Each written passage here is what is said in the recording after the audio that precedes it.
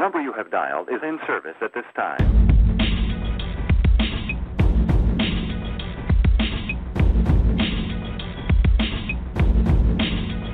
Straight out of Israel, the land, relation, peace we embracing, streets be adjacent, exile files, hot not mild, like Paul style, always show a smile profile, lit like a candle, subscribe the channel, holy words flow out of my mouth like Daniel, love not hate will make us a better nation, this is why we debate, get a revelation, get organized, then we authorize, bring the King James Version cause it's authorized, King Arthur sword, shade fuzz off the sides, got pride like a lion in my awesome tribe.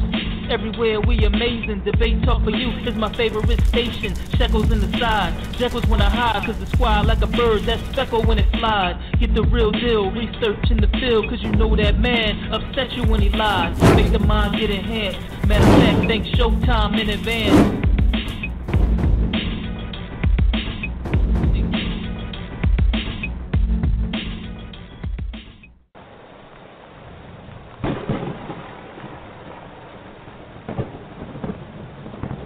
Studies to show thyself approved. You're now listening to the Baby Talk V Radio.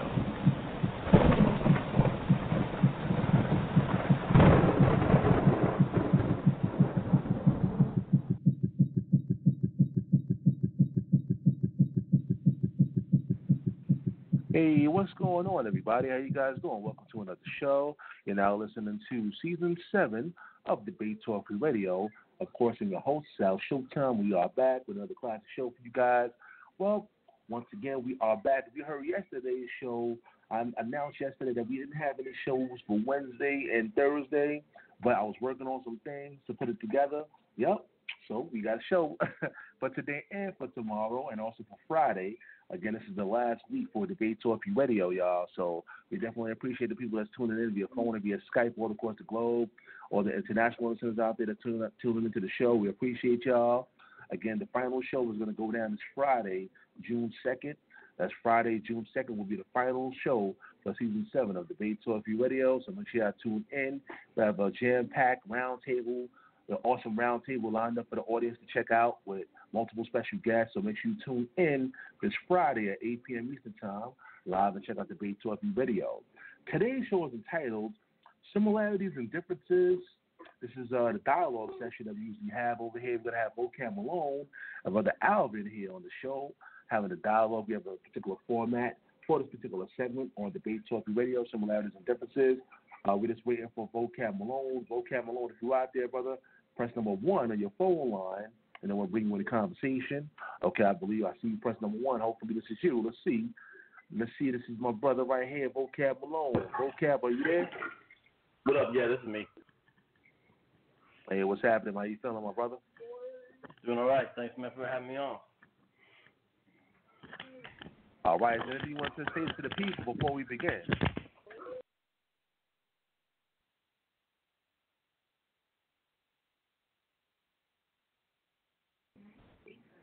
Oh, this call just dropped, people. This call just dropped. All right, but once he calls back, we're going to get it started. And we have our brother Alvin, and we bring him on the line. Brother Alvin, welcome to the show. What's going on, my brother? Peace. Doing pretty good, man. First of all, I want to thank you for coming on under such short notice. And, I appreciate you for coming on and, representing. Do me a favor. Let people know, give them a brief bio. Let them know how long you've been doing this, things of that nature, a little brief bio. Well, basically, man, I ain't nobody, but a regular brother, I study the Word of God, according to the commandments and the precepts of the Most High God out of these 66 books of the Bible. And, I've been studying since the 90s. And, I'm just sucking in what the Lord has given me for us to increase. And my thing for the night is, not to debate or be in competition, but, to read this book concerning these issues that we're going to discuss in this platform. And that's it. Glory to God in the mighty name of Jesus, and may his word go forth. All right, and we also have a reader. Reader, let people know your name. How everybody doing? My name is Brother Wendell. Hi, Brother Wendell, man. We appreciate you. Any words you want to say to the people? That. No, yeah, I just all glory to God. May His word go forth.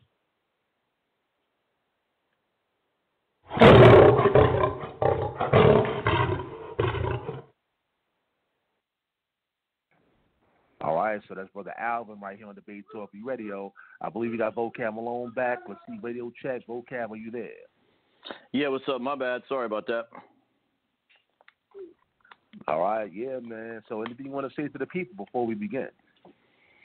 I'm glad to be on here. I put out a few videos recently. They're little small videos, but if you get a chance, check them out. One is 7 questions on Deuteronomy 28. And it's real brief. It's only like 4.5 minutes or something like that. And I just go through some questions in the text related to Deuteronomy 28, as well as a video where I give kind of a history and some of the basic beliefs of One West. I have that video I just put out. And then the guys I roll with recently interviewed another ex-guy who just came out of Future World of Israel. That interview just posted last night.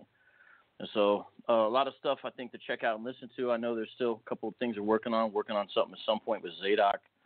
I heard Brother Chris wants to do something. So a lot of opportunities, and I'm glad people are talking, I'm glad there's various voices being heard. I think that's helpful so we can really ascertain, what's what. And I'm glad to be on tonight with a member of Israel God. I got a lot of respect for them, and I know Alvin's local congregation. So I know a couple of them pretty well, especially Jedediah, and I got a lot of respect for those guys.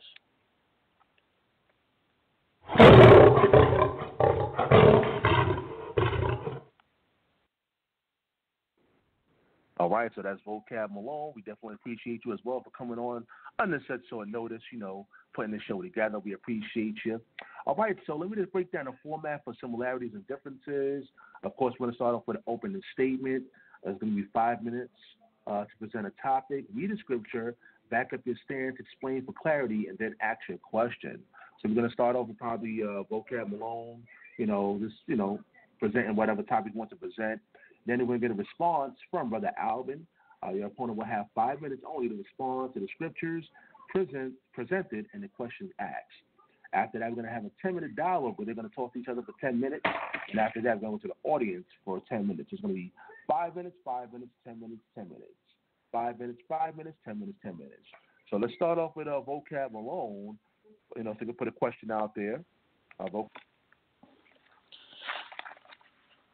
Hello? Hello? Yeah, you're on air. Yeah, you're on air. Oh, okay, right on. Yeah, are we starting now? Yeah, you starting now. Yeah. Oh, by the way, for those who are new to the show, when we get to the 2-minute mark, you're gonna hear this sound. That means it's 2 minutes left of your time. All right, so go ahead, Vocab. You can start off with your first question. Am I just asking him a question right now first? That's how we're starting. Sorry, I'm trying to make sure. Yeah. I just asked him a question. Basically, you have like 5 minutes to, put a topic out there, put a scripture out there. You have 5 minutes to, have your spill of what you want to present. That whatever question you have for Brother Alvin, but you have 5 minutes to do so. So, you want to elaborate and expound on the question, you can do so. So go ahead. Okay.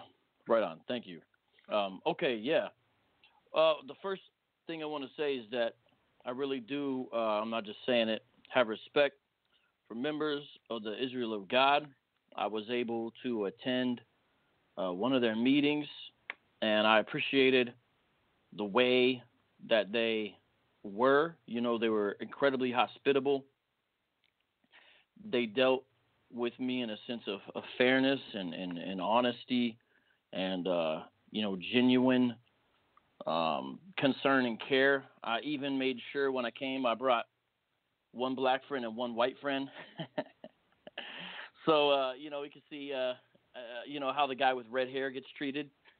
But he was treated nice, man. I mean, in all seriousness, he enjoyed being there as well, and he appreciated the way in which, he was respected as well. And so I mean, I'm just saying that I might elaborate a little bit on that, and here's why. I understand people are more and more been kind of just saying, well, Vocab, you have an agenda, and we, think you're an agent. I'm not saying everyone says that, or those types of things. And so sometimes people just want to talk about that, or they'll say, you only focus on the One West groups, but what about the other guys? You're not giving them any love. And they, we should have a platform as well. So with that being said, as I've went on in this, I honestly have worked harder and harder to make sure whenever I'm mentioning something, I say specific camp names or specific teachers, something like that. And honestly, I'm sensitive to the concern people have about not being careful or precise. But honestly, I find that I think I'm much more careful than the average presentation on Christianity I hear by any given Hebrew Israelite. And I sometimes don't really understand how come, Christianity can sometimes be painted in really, really broad strokes, sometimes pretty unflattering. But there's a real sensitivity towards the other way, and I've really tried not to do that. I've listened. If you listen to me, there's been a number of times I've given a shout out to Israel of God, and then there's even folks like Guerrilla Hebrew, who's sort of on the opposite end of the spectrum as far as theology. But I've given him a number of shout outs because I said that he knows how to make his point, that he speaks with clarity. He's dipping into new resources, to try to learn things and all that. He's passionate about what he believes.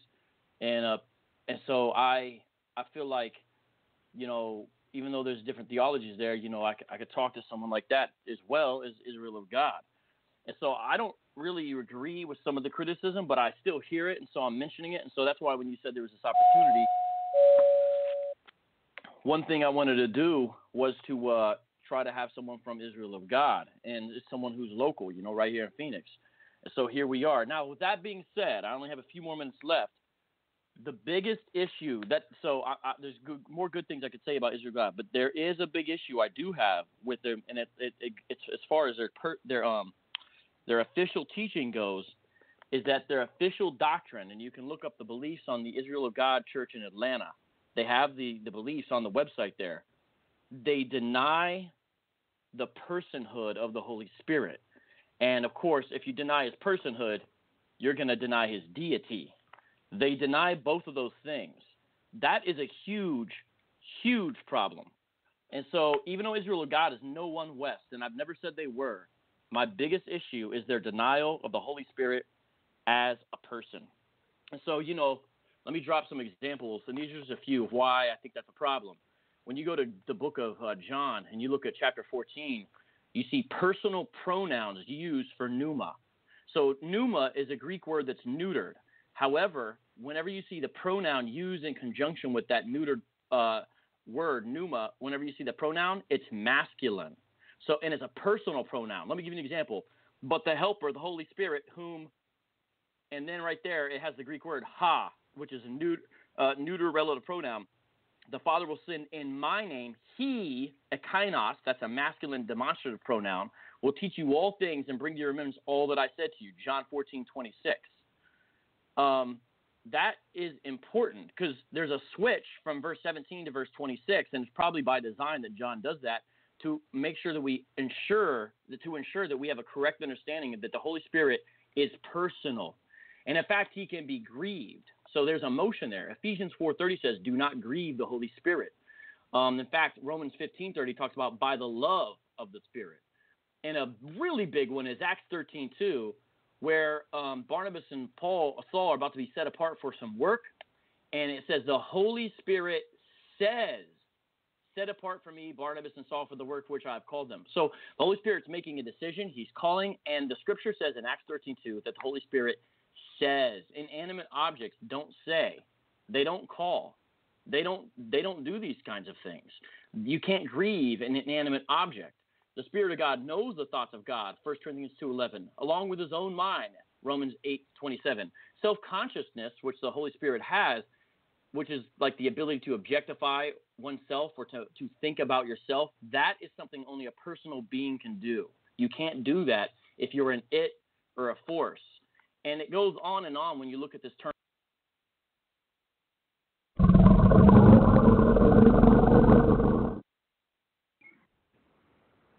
All right, that was Vocab Malone. Actually, I gave 6 minutes for that one, so I have to give 6 minutes also back to Brother Alvin.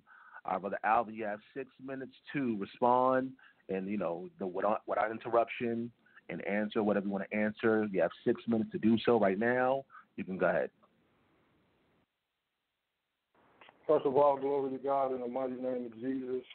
A shout out to my family, to all the children of the covenant, sons and daughters of Abraham, Isaac, and Jacob, and our camp ILG nationally,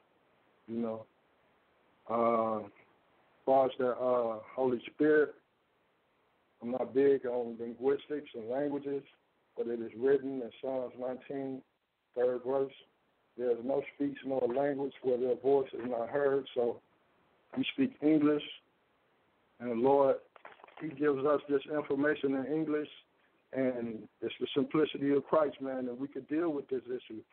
So you were talking about John 14. It said, but the Comforter, which is the Holy Ghost, whom the Father will send in my name. Okay, we understand that is a being. And according to the Scripture, we know that this Holy Ghost is none other than Gabriel, but it's not God. We know He is a being. We know that. But I'm going to finish it up. Because I got the Scripture already, Brother Wendell. I don't mean to step on your toes, but I got the Scripture already. Go ahead. Okay.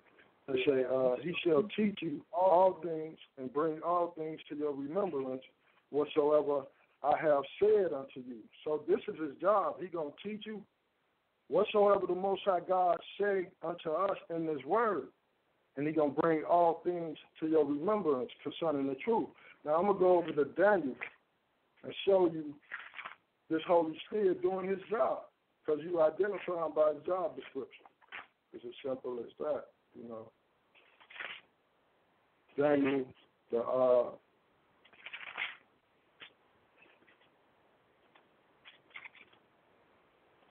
7th chapter, I'm going to look for that. Bear with me, brothers and sisters.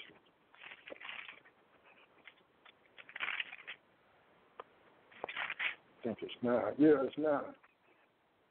Okay, Daniel was praying concerning the prophecy that Jeremiah had prophesied concerning Israel being in captivity under the Babylonians for 70 years, but it turned out to be 490 prophetic years, and he didn't understand that, and he wanted some understanding, so he started fasting and praying. Verse 21, Daniel 9 and 21, they say, while I was speaking in prayer, even the man Gabriel, whom I had seen in the vision at the beginning, being caused to fly swiftly, touched me about the evening oblation. And he informed me and talked with me and said, O Daniel, I am now come forth to give thee skill and understanding. There goes his job description right there. You know what I'm saying? And he's a holy angel coming from God. Therefore, angel and spirit, you can interchange it. Or you could say spirit or ghost, Holy Ghost, Holy Spirit, Holy Angel. It's the same thing, but we just put the name on them and we just put the job description on them. And according to the Scripture, as it is written, there he is right there. And on the second note, I would like to present a few scriptures to Vocab concerning God's protocol. Because he's trying to, ain't nothing wrong with bringing forth the truth, but it got to go forth according to the way the Lord will have it. Let's go to Matthew, the 10th chapter, and let's see what Jesus said to His disciples.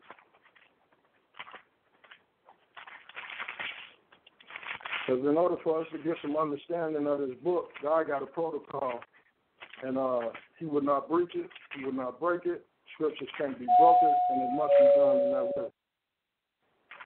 Read 10 and 5, brother.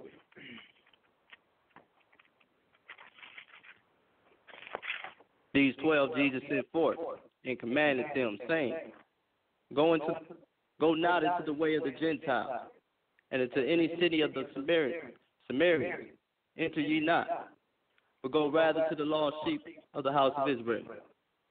Now, Jesus is sending his apostles to the lost sheep of the house of Israel to dispatch his priests, so his priests could, get back in office and teach the people, because we in charge of teaching the rest of the sons of Adam. That's what we chosen for.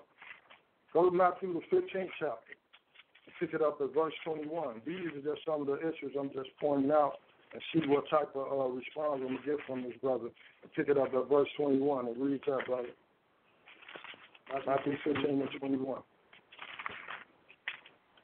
Then Jesus went thence and departed into the coast of Tyre and Sidon. And behold, the woman of Canaan came out of the same coast and cried unto him, saying, Have mercy on me, O Lord, thou son of David. My daughter is grievous, vexed with the devil. But he answered her not a word. And his disciples came and besought him, saying, Send her away, for she crieth after us. But he answered and said, I am not sent but into the lost sheep, the house of Israel. So Jesus, you could basically say he ignored her according to the scripture, and he explained that I'm only sent to the house of Israel to dispatch my priests so they can preach the word and get this creation in order and bring them back to the Father, the ministry of reconciliation.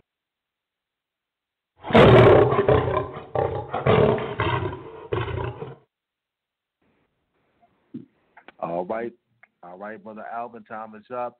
So what we're going to do now is going to have you guys speak to each other in the dialogue session. You have to speak to each other in this particular part. It's 10 minutes. Again, you can speak to each other on a particular matter. Let me open up both people's phone lines. And I guess, Vocab, you can go ahead, man. You can speak to each other. Go ahead. Yes, sir. You would recognize that in the Old Testament scriptures that they were familiar with Gabriel. Would you say that he was familiar to them because you mentioned that passage in Daniel?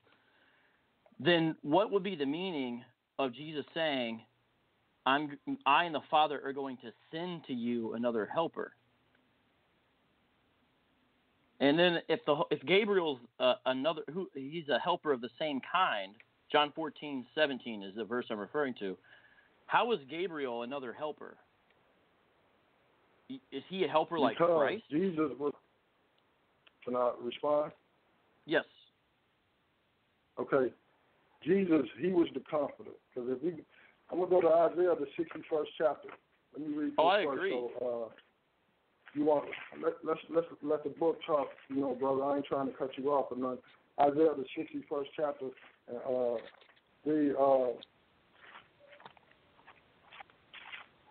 verse 2. No, verse 1 and 2. Isaiah, here you go. Isaiah, verse 1 and 2. The Spirit of the Lord God is upon me, because the Lord hath anointed me to preach good tidings unto the meek.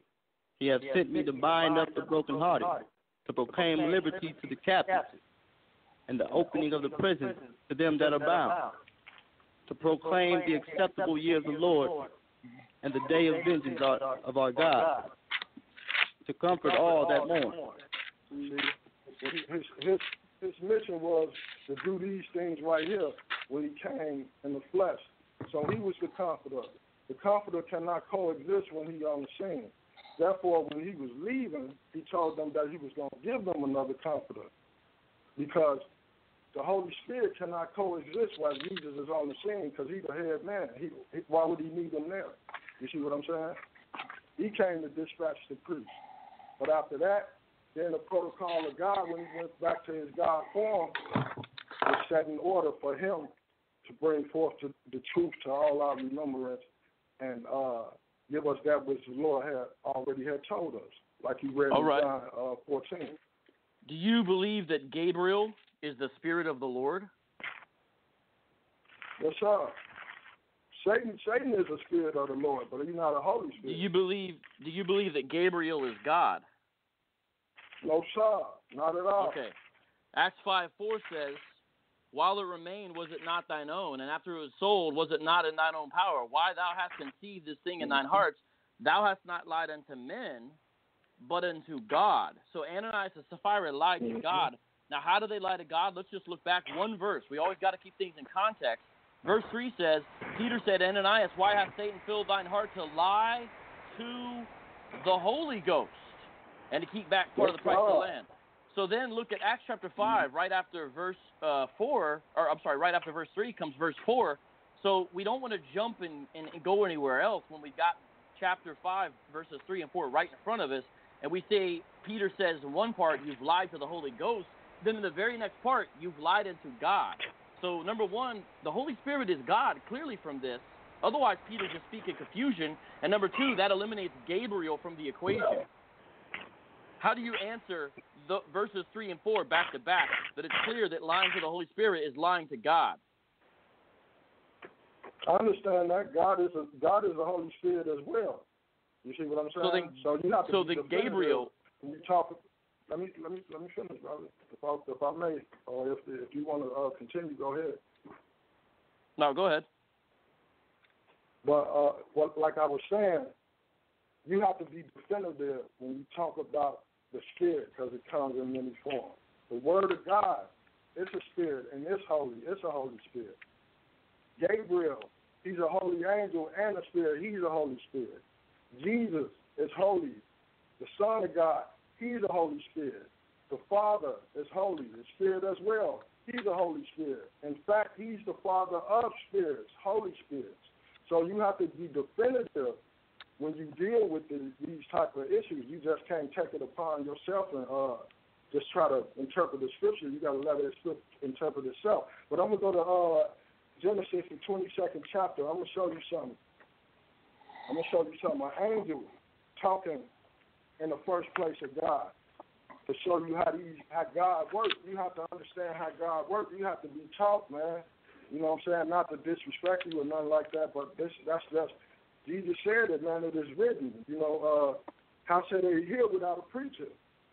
And how shall he preach except he be sent? You see what I'm saying? By the mouth of Paul. So it's written, brother. But go to the 22nd chapter of Genesis and pick it up. Hold on, brother. Let me read this, and I'm going to let you carry on. Because the answers are kind of long. Verse, I mean, if you want the Word of God, or you want, you know what I'm saying, just a summed up preconceived notion, I could give you that, but I'm not here to give you that. I'm here to give you the Word of God. Read verse 11.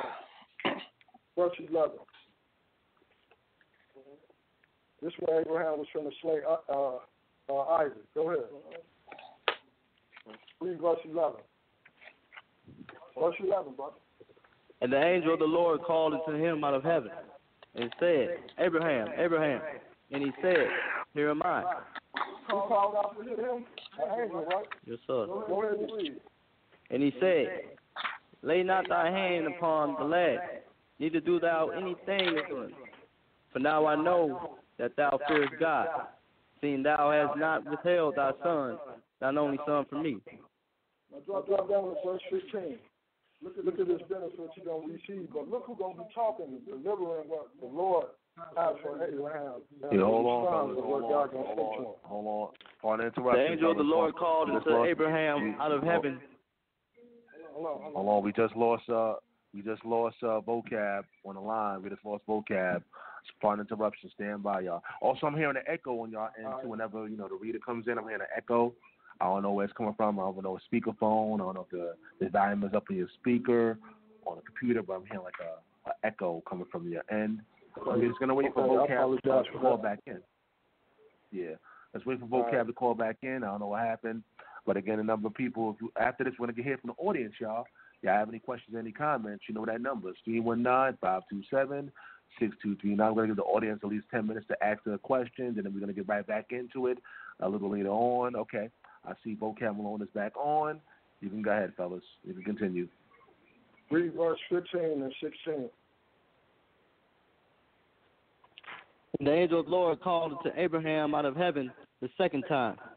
Who called out to Abraham? The angel of the Lord. Go ahead. What did he say?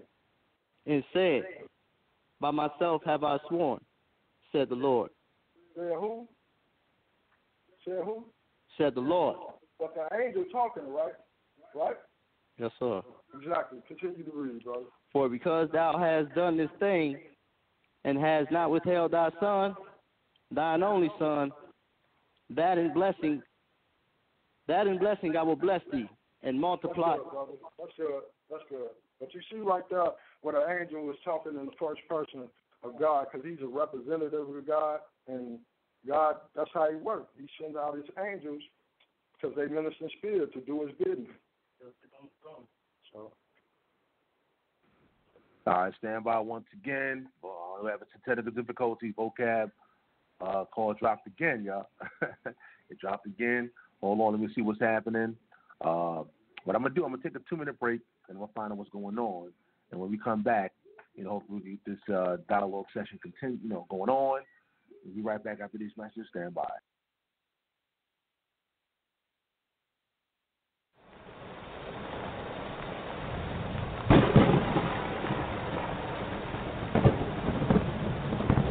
Study to show thyself approved. You're now listening to the Big Talk V Radio.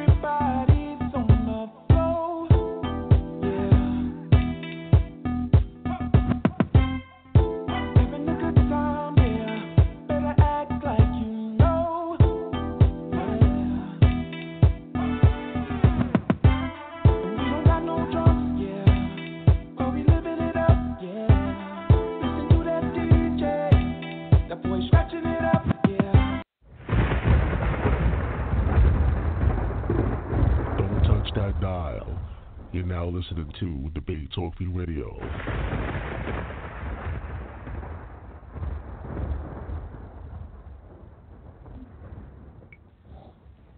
I believe we back on. Vocab, say hello. Let me do the radio check. Hey, what's up? If everything's working. Yeah. All right. Yeah, so mic check. Sorry. I get Vocab. You can say your piece. Go ahead. Well, yeah. Brother Alvin, do you believe that you can blaspheme Gabriel? You can blaspheme the Holy Ghost, if that's what you asking me. Yeah, because that's an unforgivable sin. Why would it be an unforgivable sin to blaspheme an angel but not God? That's not even what that's talking about, brother. That's talking about knowing the word of God and teaching otherwise. That's what that's talking about. That's not what it's talking about. I'm not going to accuse you of nothing, but it seems like it's let me break it down. It's wordplay. Instead of, let's just deal with the scripture. I'm asking the question from the scripture. So when you say it's wordplay, you are accusing me of something. Let me show you what's going on. The context is Christ performed miracles. Well, okay, Christ performed miracles, and the Pharisees attributed those works to the devil. Correct? Then right after that, he says, "You can say what you want about me, but if you blaspheme the Holy Spirit, that's unforgivable." So that's no wordplay. That's the context of the narrative. Now, what I'm saying is, why would it be a blasphemy to blaspheme an angel, but not blasphemy? It's not unforgivable to blaspheme the Son, but it is unforgivable to blaspheme an angel. That's what I would like you to explain. See, what you're doing, brother, you putting the Holy Spirit in a box. I told you have to be definitive when you talk about the Holy Spirit. Since I identified Gabriel according to his office, like Jesus said he would come and what he would do, since I identified him, you're directing all the Holy Spirits that's in the Bible to Gabriel, and you can't do that. You see what I'm saying? Well, brother, So it seems like you're not going to answer. All right, let me be definitive then. I'm answering you, brother. You have to be definitive. Let's go to that scripture. Let's go deal with it, brother. But you already said what that. What scripture is that? What scripture? You already.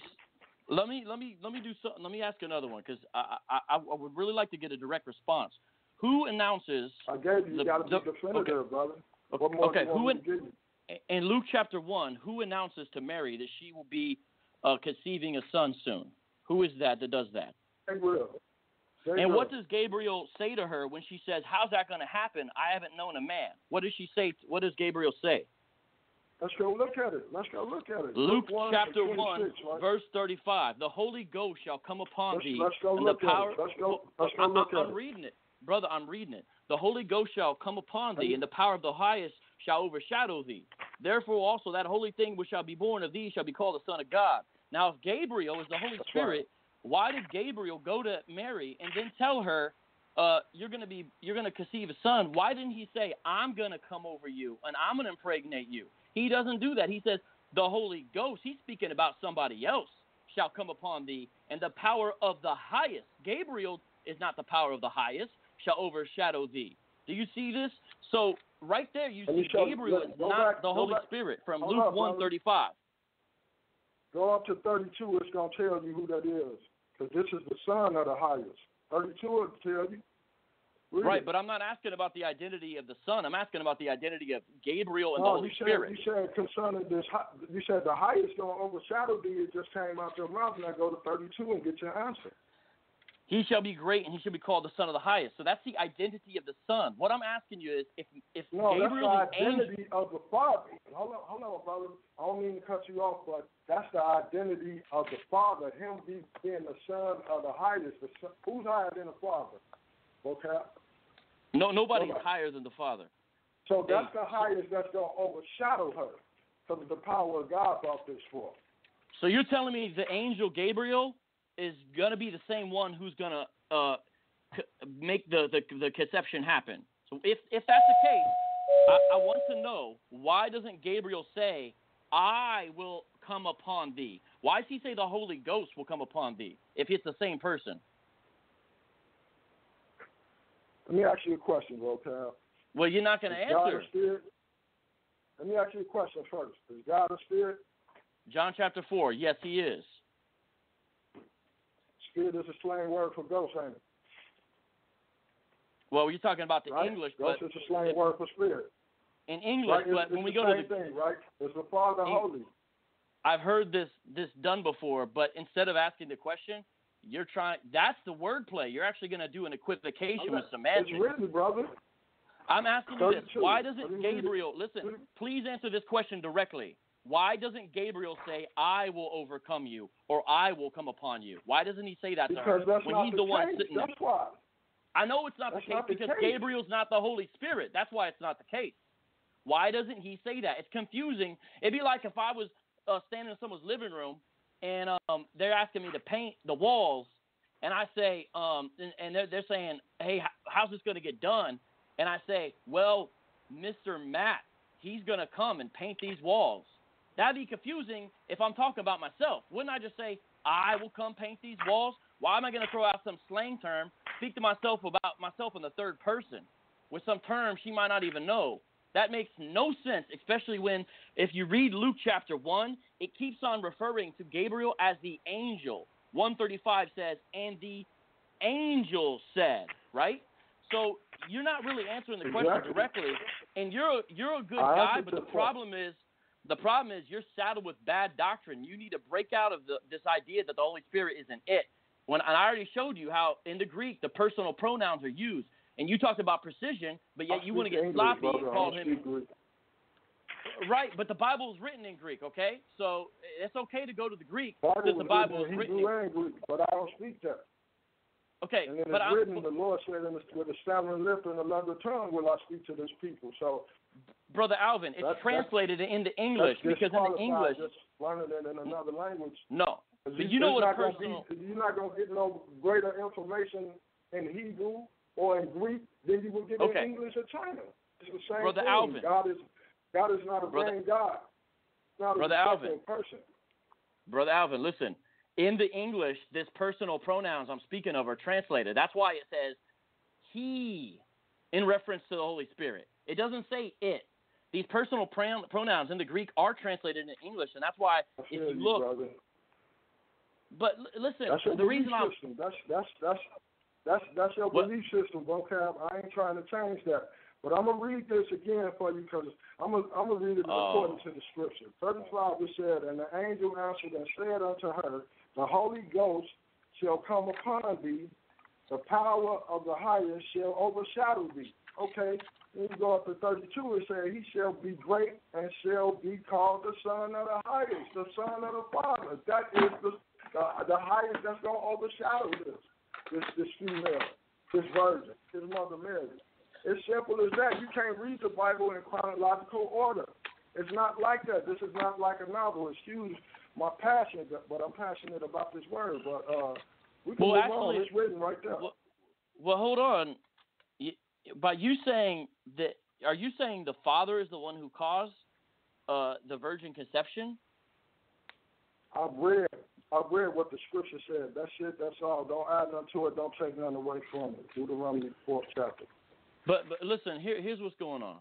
Check this out. Here's the reason why this is important, okay? Because you want to minimize it and just say, well, that's your doctrine. But listen, I ain't said nothing about your doctrine. Yeah, you did. You said that's your belief. You just said that's what you believe. I'm not going to try to change it. You know what? We're not going to get into a bogus cross-examination because I want it to be fruitful. You know, I'm trying to deal with, this thing with humility. So, I mean, if you want to believe that, that's your choice, brother. I'm not trying to convert you or convince you. All I'm here to do is read the scripture. If the Holy Spirit truly is Gabriel, the Bible should have every time, instead of writing this new word, this pneuma, instead of writing that word, it should have used the word Gabriel. You don't play around with names like that and cause confusion. And the problem is,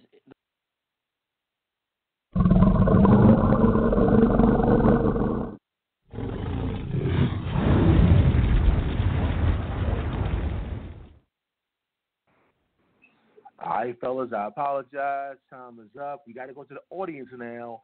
We got to go to the audience. I know some people want to ask some questions and some comments on this particular matter. Again, the number to call in, family, is 319-527-6239.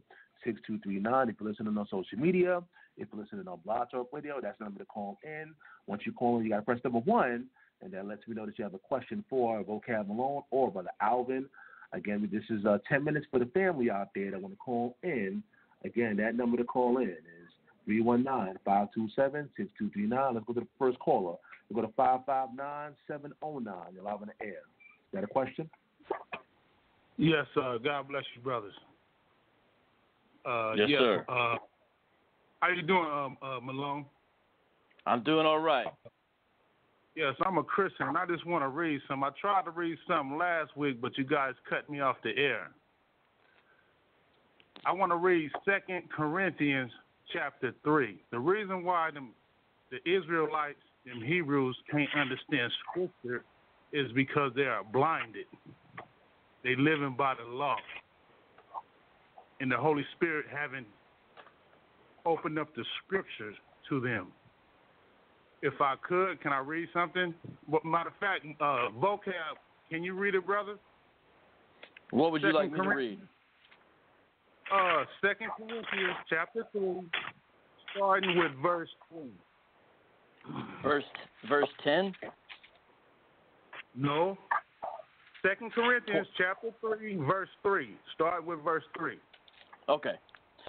For as much as ye manifestly declared to be the epistle of Christ, ministered by us, written not with ink, but with the Spirit of the living God, not in tables of stone, but in fleshly tables of the heart.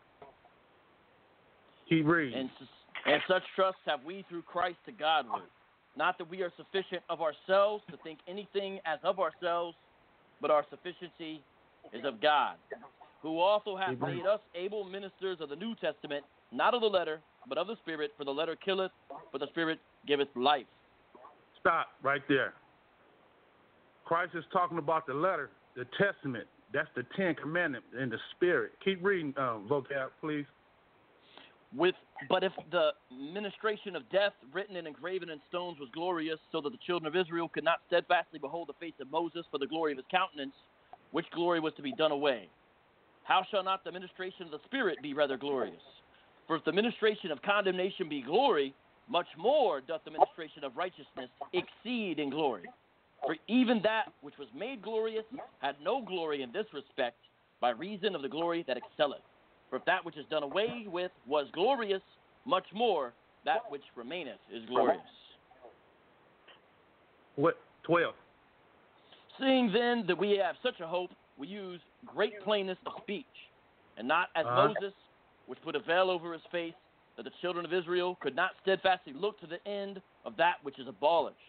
For their minds were blinded. For until this day remaineth the same veil untaken away in the reading of the Old Testament, which veil is done away in Christ. But even unto this day, when Moses is read, the veil is upon their heart. Who is read? Moses? Moses. There's it. Exactly. Moses. Hey, let me respond to that right quick. First you of all, Israelites, brother, I forgot you to... read Moses, and you can't see. That's why you blinded, my brother. You got to live by the Spirit, by the words of Jesus Christ, and not by the words of Moses, my friend. Let him respond. Yeah, let me say something I forgot to mention. Matter of fact, and I'm gonna read the scripture first to bear it out. My brother, we are the original Christians, and I'm not trying to be pompous, but I would not abdicate my role in following Christ. We are the original Christians. Acts 11:25 and 26.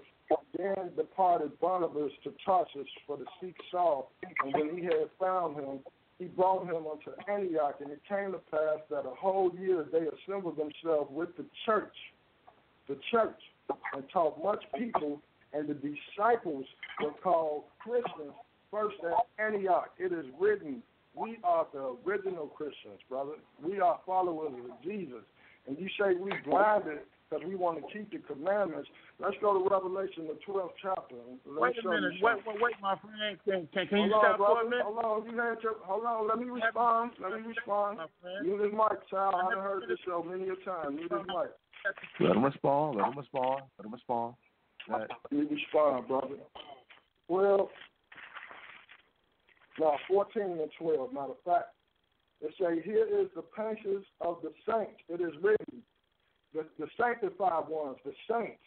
Here are they that keep the commandments of God and the faith of Jesus and believe in Jesus. They don't just believe in Jesus and say faith is the ultimate component that you have. You got to have both components. That's why James say faith without works is dead.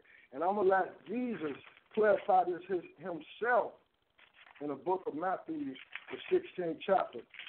Matter of fact, the 19th chapter.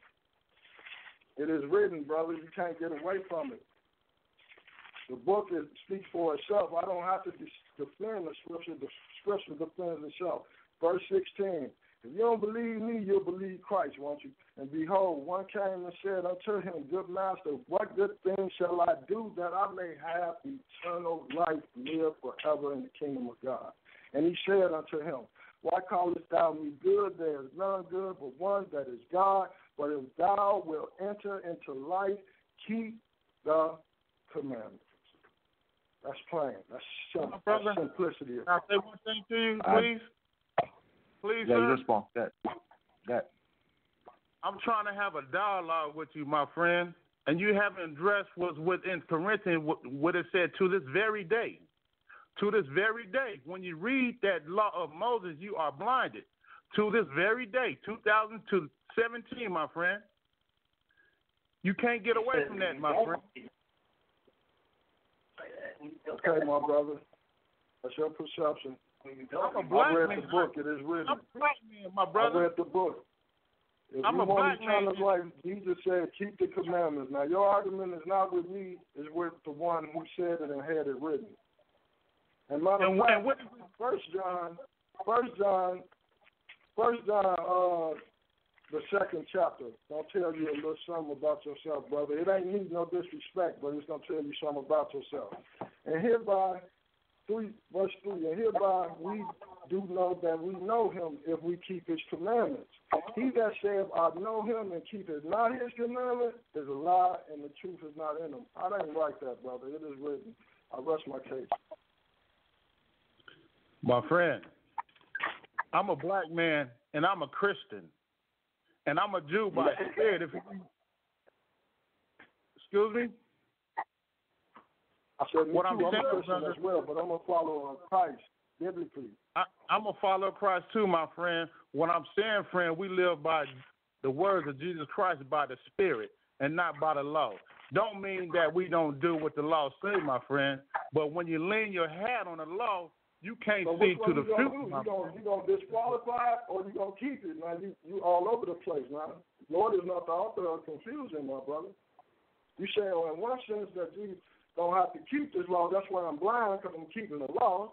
And I just showed you what Jesus said: if you want eternal life, you keep the commandments. And I showed you where in Revelation, John wrote that here's the patience of the saints that keep the commandments of God and the faith of Jesus. And if you could go to Revelation, the 22nd chapter, let me show you the keys of the kingdom that God actually gave to Peter. It says, 22 and verse 14, blessed are they that do his commandments, not just one, but plural, all 10, that they may have right to the tree of life and may enter in through the gates in the city. For without are dogs and sorcerers, whoremongers, that's in the law, ain't it? Thou shalt not commit adultery, murderer, thou shalt not kill, idolater, thou shalt not have no other God before me, and whosoever maketh a lie, thou shalt not bear false witness. Oh, I rest my case. It's written, brother. I ain't got no ill will against you. You believe what you want to believe. I'm here to read the book. Yeah, let's squeeze in another person, another caller. 706-505. You're live in air. Yo, what's up, Sal? This is your hooping on that don't their eyes, the one that don't read it, not the one that read it, the one that don't read it is not. Hello? Yeah, can you hear me? Yeah, can you hear me, Sal? The one that don't read it got to fail. Yeah, who's that? Yeah, this is your hooping on 706-505.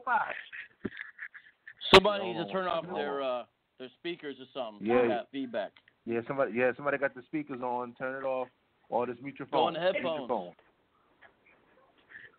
Brother Alvin, mute your phone if anything. Okay, go ahead. Go ahead. 706, go ahead. Yeah, this is your hookah. Can you hear me, Sal? Yeah, you good now. You good. Okay, I got a question for Vocab. Is there some type of ranking system in the Trinity? Now, let me make it clear. I know that the Son says that the Father is greater than he is. But is there some type of ranking system in the Trinity?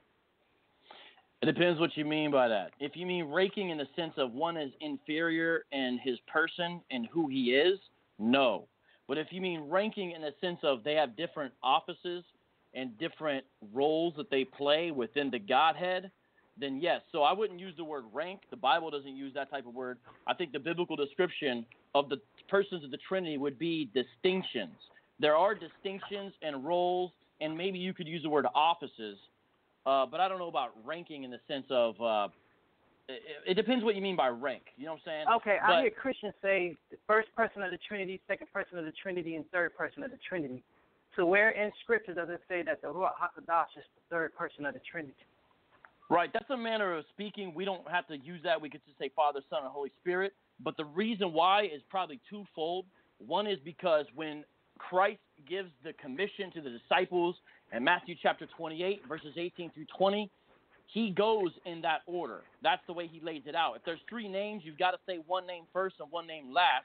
And the way that Christ chose to do it was Father, Son, and Holy Spirit. By the way, most Hebrew Israelites I know of do not obey this command because they do not baptize people in the name of the Father and the Son and the Holy Spirit. That's one reason. The other reason probably is in the sense of the order of how they were revealed. The full nature of God's nature was not fully revealed all at once, just like not all commandments were given at Sinai all at once. So, but you do know some Yehudis or some Hebrews who do baptize in the name of the Father, in the name of the Ruach. Well, let me be honest. I believe you if you're saying that, But saying I know that, actually, no. I've never met any who baptize in the name of the Father, Son, and Spirit. You have, because we talked a long time ago, and I've been told you what I believed in. So you have talked to someone who does baptize. So you've witnessed somebody be baptized in the name of the Father, Son, and Spirit? I said you do know. You said you didn't know. I said you do know. Because I didn't know that that's what you believe. And I explained to you what I believed in. So you do know a Hebrew or a Yehudi that does those things. So you affirm the personhood and the deity of the Holy Spirit? What do you mean do I affirm? When we first talked, didn't I not tell you if you read in perfect Hebrew, when it talks about the creation, in perfect Hebrew it says Ruach Elohim. It don't say Spirit of God. It says Ruach Elohim in perfect Hebrew. Bro, listen, I don't remember everything you believe. I haven't been writing it down. So yeah, if because you you've do, been focused on one West cats. You've been trying to paint a negative picture about the all Hebrews. We know your agenda. You have got a false agenda, and it's time for us to expose you and call you out. If you want to make it personal, then let's make it personal. When you was on there with So Real, I believe that was a show. You called in and said I was running from you. Now that's insane to me. That's insane to me. Hey, is this what this dialogue about, brother? But so my man gets on Sound Show and says I'm running from him when he's never challenged me to debate. And I saw please, I done called this man so many times. This man been ducking and dodging and avoiding phone calls, boy. I done called him out on G-Man show. I done called this man out plenty of times, bro. He been running. He been running. Listen.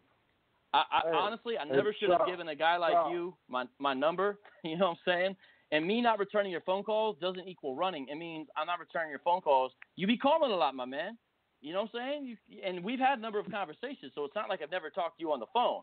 But to say running, that's different. Not returning phone calls as much as you call does not equal running. So if you challenged me to a debate and I didn't know about it, well, then I'm sorry.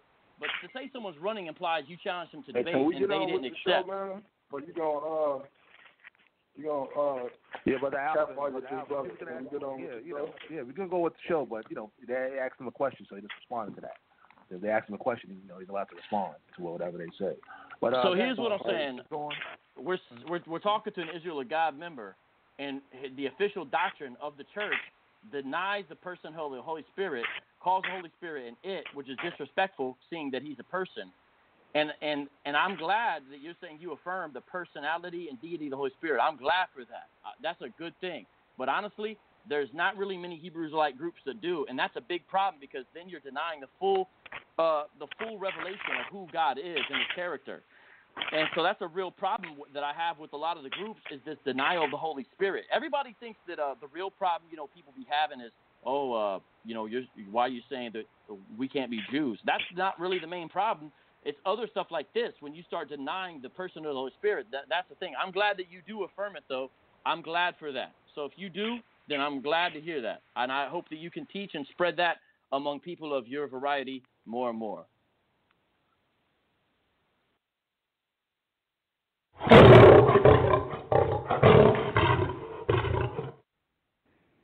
All right, so we're going to get back to the audience a little later on. We're going to go back to the format. We're going to go to now Brother Alvin, who's going to present a topic or a question for 5 minutes. You can elaborate and expound on it with scriptures for 5 minutes. He's going to present either a question or, a subject for Vocab Malone to answer when he come back to respond. Brother Alvin, 5 minutes, go ahead. Okay. I'm going to go to Isaiah 43 because this brother, he's saying people don't baptize in the name of the Father, Son, and the Holy Ghost. Well, I can't speak for nobody else, but we do, and that name is Jesus. And I can prove that with the scripture, but that's for a subject at another time. But that third being, and the guy here, you can't find it nowhere, neither can you read it. And I love for him to read that as there's three entities in the guy here. But I'm going to go to Isaiah, the 43rd chapter. And I'm just bringing this out to open up the conversation. Isaiah 43, and I'm going to pick it up at verse 7. And it reads, even everyone that is called by my name, for I have created him for my glory. I have formed him, I have made him.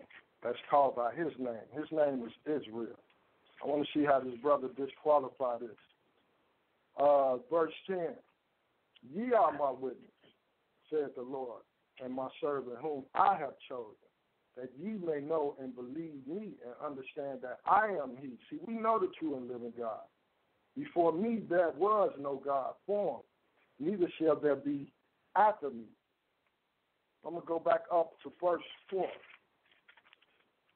Since thou wast precious in my sight, he's talking about Israel, thou hast been honorable, and I have loved thee. Therefore will I give men for thee, and people for thy life. That's why Jesus said, when you touch Israel, you touch the apple of the Father's eye. And a lot of people claim they read this book. They don't talk about the gospel. I hear a lot of people say they deal with the gospel, but the gospel is the coming kingdom of God. And this kingdom of God got something to do with the king that's going to run it. And this kingdom must be established by bylaws. And the laws is technically the covenant, the 10 Commandments. You're not going to get away from keeping them commandments. And the kingdom must be filled with people. And the kingdom is Israel. And we can read that. I'm going to drop down to verse 21. But a lot of people, when they read this book, they don't even bring out Jesus being the king of Israel or the kingdom that's coming to this earth. Like in the Lord's Prayer, thy kingdom come, thy will be done in earth as it is in heaven. Because ain't nothing wrong in heaven. It's down here on the earth. And the Lord is going to establish this earth through his people. And people can't get away from that. But every time they want to deal with this book, it don't have nothing to do with Israel. It don't have nothing to do with the king of Israel, and it don't have nothing to do with the kingdom, because a lot of them say they're going to heaven. But I'm not poking no shots at nobody, but that's the case. That's what it is. Verse 21, it said, this people have I formed for myself. They shall set forth my praise. That's why we keep the Sabbath. That's why we keep the feast days. That's why we keep the commandments. That's why we keep the dietary law. The world don't do that because they're not here to set forth the praise of the Lord. Only Israel is. And I rest with that. It's written. All right, so let's go to Vocab Malone response. 5 minutes, guys. Yeah, I mean, I'm not exactly sure what would be the part I'd be responding to, but let me say a little something about what I think he was in general saying. I think he's kind of saying, hey, you're coming against us, and therefore you're coming against Israel. Therefore, you better watch out because I think that's what he's basically saying. Now check this out. That's really part of the discussion, though. I understand you're assuming, but you're assuming what you need to demonstrate when it's taken as a fact that you are Israel in that sense. But the thing is, though, and this is the thing that I think is not really seen, that should be seen clearly, under the new covenant, the definition of Israel is greatly expanded. And in fact, your own church recognizes this, because you call, unless my understanding is incorrect, the Israel of God church calls Gentiles, people they view as Gentiles, who come in as Christians and all that, and fellowship, spiritual Israelites. So, and there's some truth to that, in the sense that when we look at Galatians 6:16, which is, again, that's where the name Israel of God comes from, we're looking at, number one, a mixed congregation there at Galatia, and yet my understanding here, and I'm willing to talk about this, is that Paul is identifying the church, Christians, as the Israel of God. And so the idea of don't touch Israel is a different thing now under the new covenant, number one. And then that gets in relationship to another thing you mentioned. You basically implied, because you see me as a Gentile and yourself not as a Gentile, that I'm out of order by trying to teach somebody. Now, first of all, I think that's ludicrous, because you said a number of times we're not going to deal with any Greek. Now, it's difficult for me to see how somebody who doesn't know any Greek is saying the person who does know a little bit of Greek, and I don't claim to be some teacher, I'm just, as far as Greek goes, I couldn't teach a Greek class, but the person who does know how to navigate a little bit, they're not allowed to teach, but the person who doesn't, they are, simply because of their ethnicity. And that's, again, even though I love the men I met, Israel of God, they still have an ethnic hierarchy, which goes against Galatians 3:28. And I'm going to give you two examples from Scripture to show you that what I'm saying is valid. Number one is Titus. Titus was clearly a Greek. How do we know that? The Scripture says he was a Greek. In Galatians chapter 2, verse 3, now there's two interesting things here. If the law is important, now I'm talking about the ceremonial law here. If the ceremonial laws are so important, then we should be forcing Gentiles to do them. But nonetheless, Brother Paul says in Galatians 2, chapter 3, neither Titus, who was with me, being a Greek, was compelled to be circumcised. So Titus is a Greek, but then guess what? You read Titus chapter 1, that's that letter there that is written to Titus, who is a pastor. This is the same man. And what does it say Paul was instructing him to do?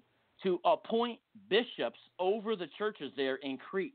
Now, that means that Titus was not only just a pastor of one congregation, but his job and task was to set leaders over multiple congregations there in Crete. Now, I brought this very issue up to Israel of God members when I met them in person one time, and what they said is, those congregations must have all been Gentile then. But Acts chapter 2:11 tells us that there was Jews who had come up from the feast at Pentecost and were there at Jerusalem. So I don't see how we're going to believe that the congregations in Crete are all Gentile. When Acts 2:11 tells us Jews had made the journey to Jerusalem, then they heard the tongues that were spoke under the power of the Holy Spirit, not Gabriel. And so Titus is an example, and Luke is another one. Was my time up? Is that what that was? Hello? Nah, that was 2 minutes. 2 minute warning. 2 minute warning. Okay. The other one is Luke.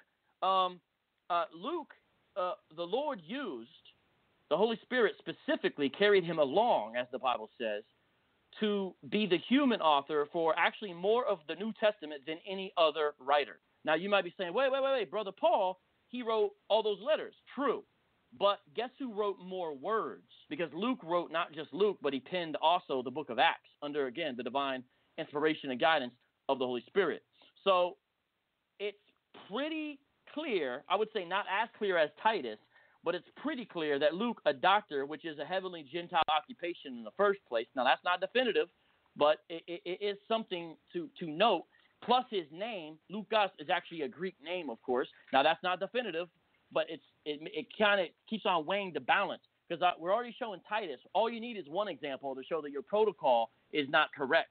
But Colossians chapter 4, verses 10 through 11, Aristarchus, my fellow prisoner, saluteth you, and Marcus, sister's son to Barnabas, touching whom ye receive commandments, if ye come to you, receive him, and Jesus, who is just called Justus, who are of the circumcision. So the brothers he just listed out there are brothers who are of the circumcision. These only are my fellow workers in the kingdom of God, which have been a comfort unto me. But guess what? In verse 14, he mentions Luke, the beloved physician, and Demas greet you. And it seems like Luke is not counted as one of the brothers of the circumcision because he's separated out there. And so that should let you know, once again, we have an idea that he's Greek. Now, if he's being a Greek person and yet writing Luke and Acts, clearly Luke and Acts are teaching people. And you have a pastor as well who is teaching people there in Titus, what was clearly a mixed congregation, because we see that from Acts 2:11. Cretans came up. Now, how is it Paul's going to put this guy in charge?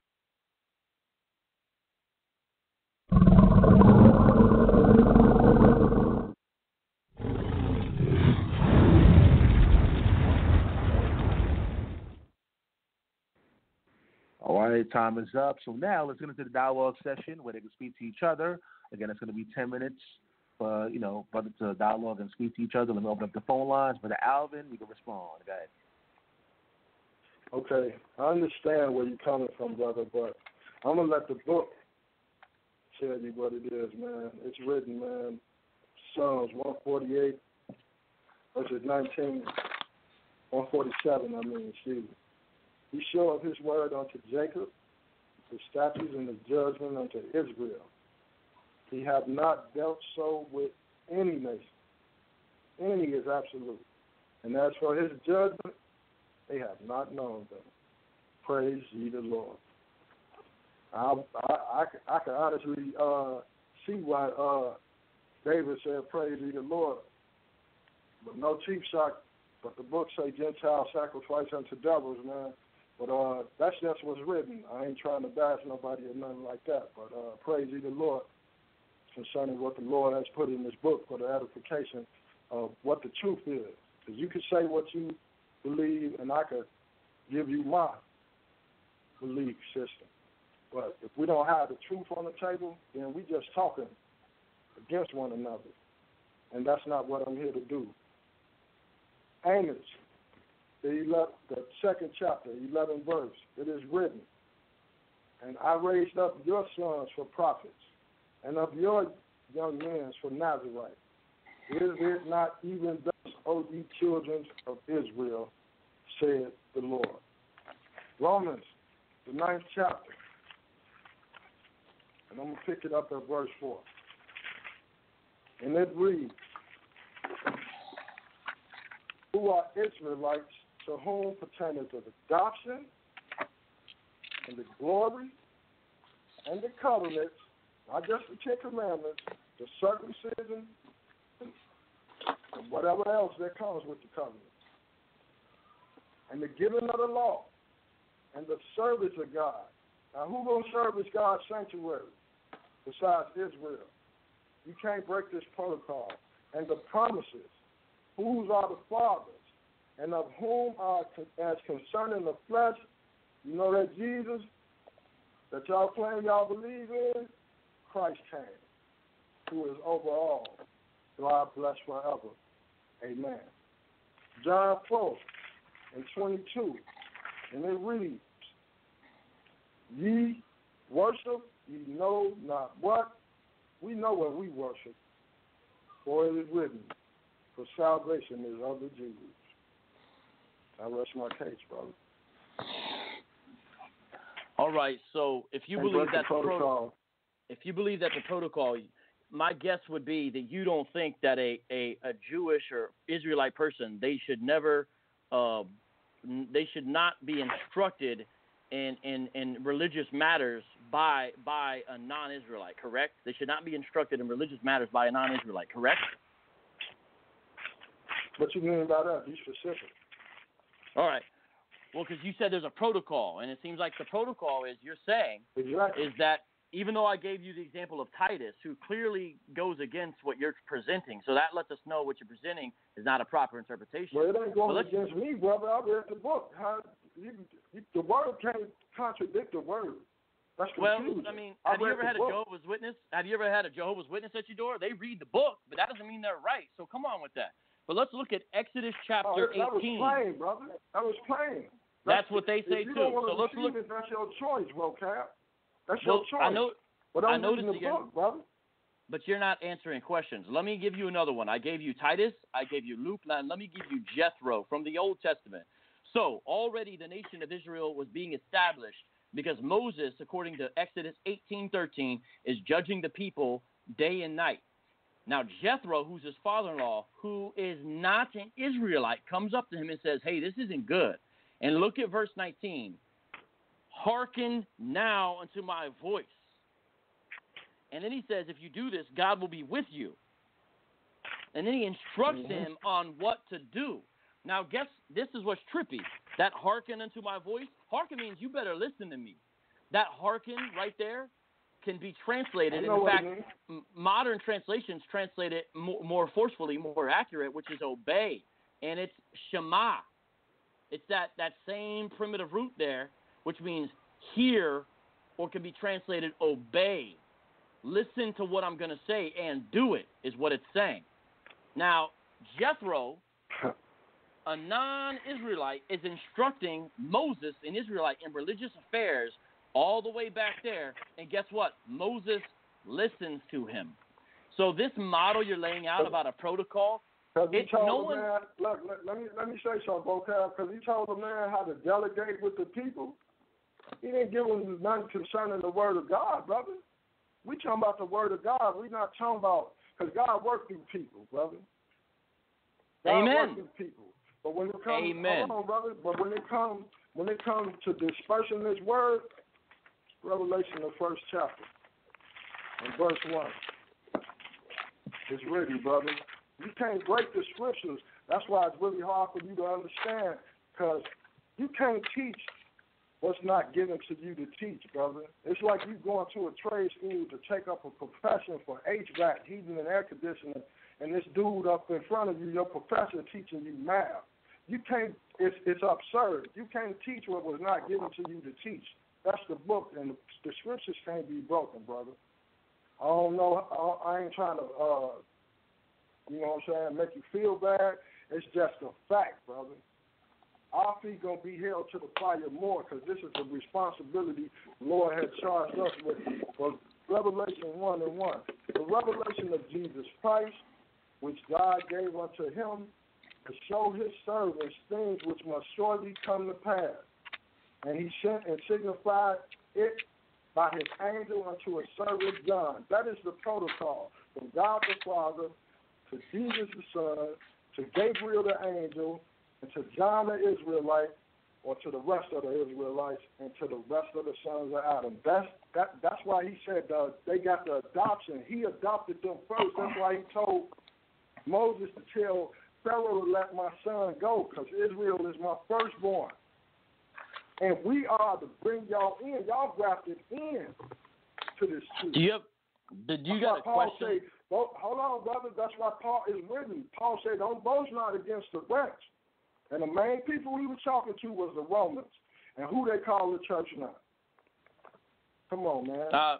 I'm not here, I'm a Protestant, not a Roman Catholic. I didn't say you was. I just pointed out a fact. But continue on, brother. Well, so I mean, I appreciate that you're trying to do what you think is right, but I also feel like you're not directly answering questions though, because I'm asking questions where I'm holding the inconsistencies in some of your theology. I'm holding them to the feet to the fire. I don't have theology. That's theory. I read the book. Of course, you have theology. Theology means what you. Theology means what you think about God. So you have theology, okay? So let's not do this, man. That's all theology means. And there's inconsistencies in it. God, brother. Okay, instead of making I have the word of God, man. Brother Alvin, you can't just make assertions about you being right. You've got to demonstrate it's the case. And whenever I ask you a question, you never gave a good answer about Titus. You never gave a good answer about Luke. Instead, you just read some other scriptures. Titus? I showed you the protocol. But you didn't. You like you bring up Gabriel. Okay. Is Titus a Greek? Hold on. Is Titus a Greek? Is Titus a Greek? What they got to do with it? Titus is like that. Please answer the question though. I'm trying to have a logical procession with these questions. Is Titus a Greek? You know what Titus was? Did you read it? Why can't? Because some of the one Westers and maybe you. Okay, is Titus a Greek? Yes or no, sir? Yeah, Titus was a Greek. Okay. Did he appoint elders over congregations in Crete in every city? Did you read that? Yes. Titus 1:5. For this cause thee left I thee in Crete, that thou shouldest set in order the things. Titus 1:5. Titus 1:5. Okay. That are wanting and ordain elders in every city. And I had appointed these. So, Titus is a Greek. And yet he's appointing elders. Who's telling Titus this? Who is telling Titus this? The Spirit of God through Paul. What was Paul's pedigree? Well, he was a Benjamite, but he counted that as dung. But I'm asking you about Titus. See, I knew Hold on, brother. Hold on. Don't dance around it. What was his pedigree? I just said he was a Benjamite, which he counted as dung. Of the 12 tribes of Israel, right? Yes. Excuse me, I'm passionate about this thing. Of the 12 tribes of Israel, right? You can't break the protocol. Okay, it's still coming from Israel, brother. So Titus is ordaining elders in every city, it says in verse 5. So are you asking me to believe that all the members of the all-in congregation... Who are you getting the directive from? Vocab? Brother, please listen. You're asking me... I already said, we already know Paul, because I already know where you would go with this. But there goes your answer. No, you're asking us to believe something impossible, which is that means in every city. Please let me finish because it makes sense if you. One at a time. Okay, you're asking us to believe that in every single city there in Crete, it's only Gentile believers, even though Acts chapter 2 says that Cretes were among those who came up to Pentecost and heard the tongues that day. Now, who would make that journey from Crete? It's a Jewish congregation, an Israelite congregation, Israelite people. Not only that, I don't hold it as canonical, but there are historical parts to the Apocrypha, and even First Maccabees affirmed. Okay, listen. Only deal with it, brother.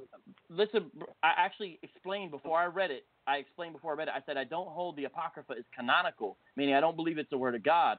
But that doesn't mean there's no history in it. There is history in the Apocrypha. First Maccabees 15 through 24 tells us about a Jewish presence in Crete there. And so we know there was Israelites in Crete, and yet Paul is instructing a Greek believer to ordain the elders in every city, and he's teaching them. Now, let me ask you this.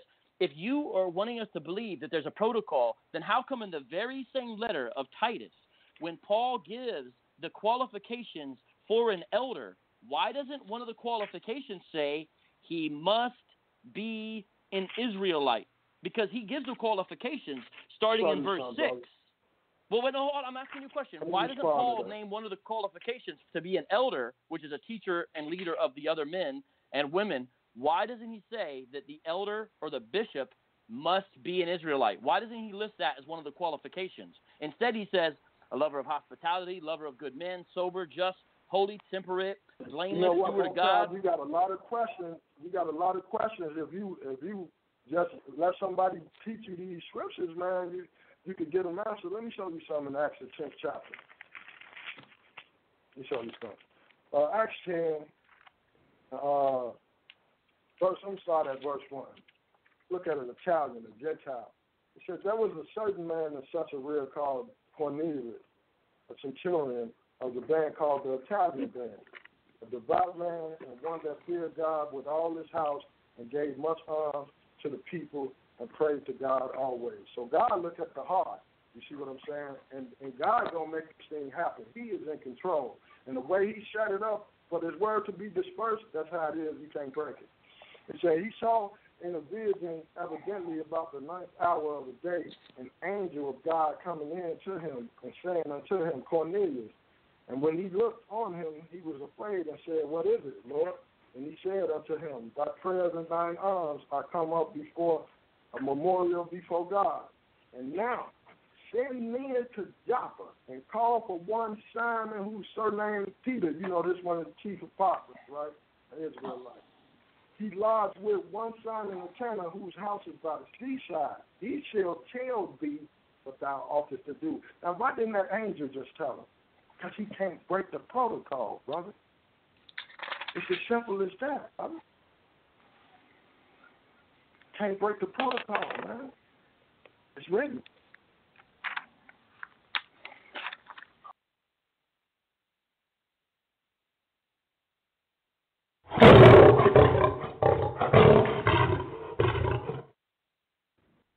All right, family, I added some extra time for that with dialogue, too. Was getting real interesting, and hopefully you guys take it down your notes. Like I always say, take down your notes, family, and make sure anything that you hear on Debate Talk for you, go back and study the information, and hopefully you get some truth out of the information that's being displayed. But we're going to the audience right about now. Once again, we're giving the audience 10 minutes again to chime in and ask their questions or their comments. Again, that number to call in is 319-527-6239. For those that are new to the show, there's no foul language. Got to keep it clean, keep it professional, and, let your voice be heard. So let's go back to the audience again and see what you guys got to say. Again, that number to call in is 319-527-6239. Call in via phone or via Skype. By the way, family, we do have a show tomorrow. We have a debate lined up tomorrow. Actually, we set that up last minute. It's going to be between Soul Rail versus the Neo Saints of Thunder. It's going to go down tomorrow. It's going to actually be a 2 versus 1 tomorrow. That's why it's going to be a 2 versus 1. Everybody agreed upon it. It's going to be Soul Rail versus Neo Adiala and Neo House. Again, they're the brothers from the Saints of Thunder, so it's going to go down tomorrow. and I'm going to read the title later on. Once I get to the see the subject, I'm going to read the title of the debate tomorrow.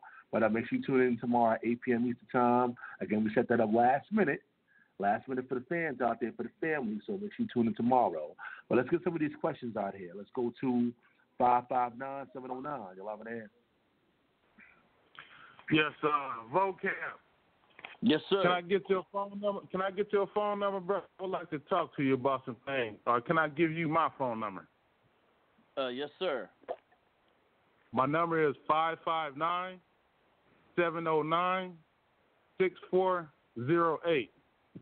What's your name? What's your name, brother?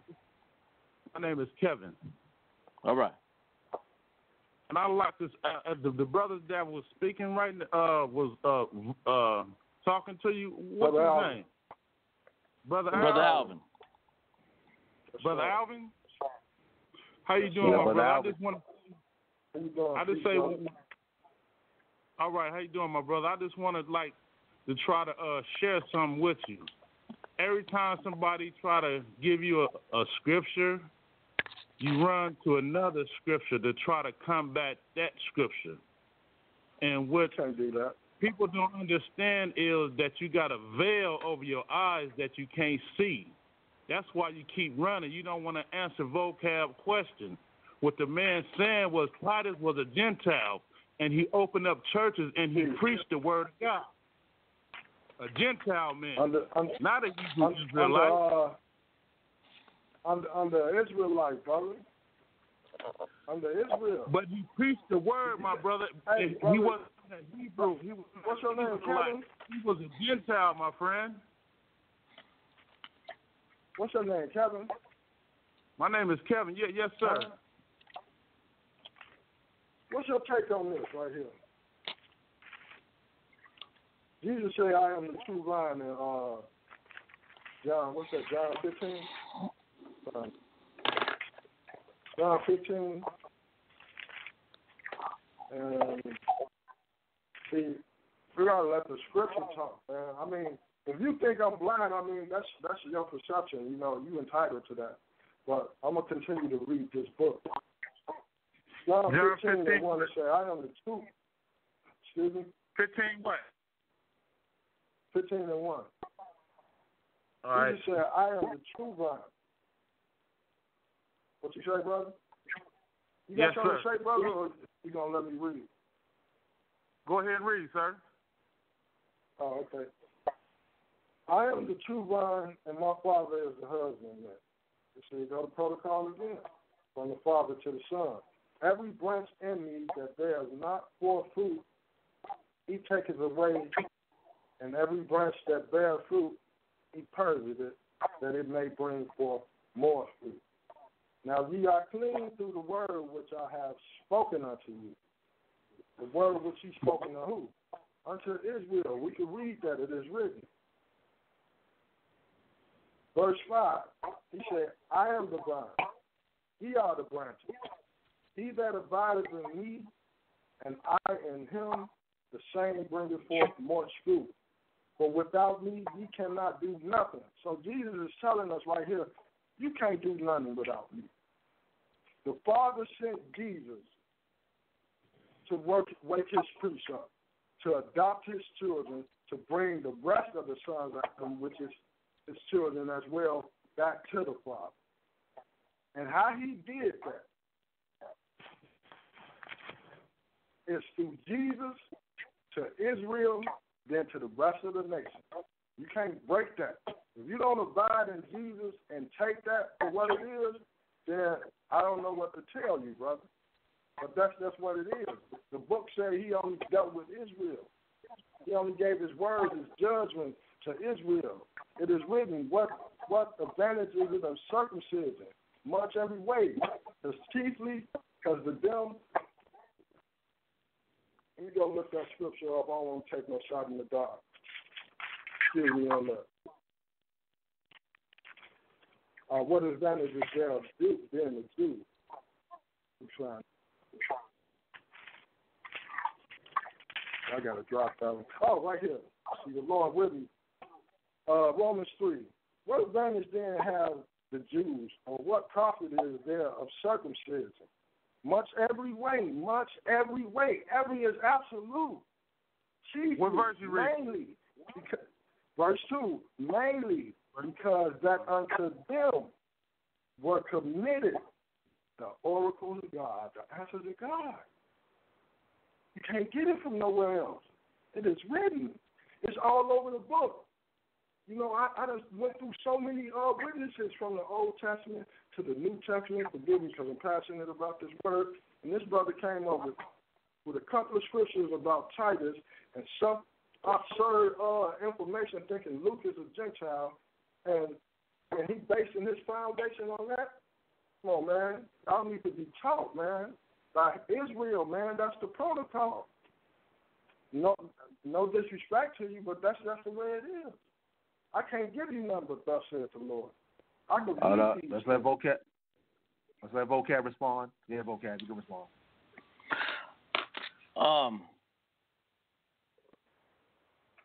An interesting thing about this is one of the primary teaching offices throughout history, once Israel was established as a nation, was the priesthood. And they were to teach the other people. That was one of the things they did.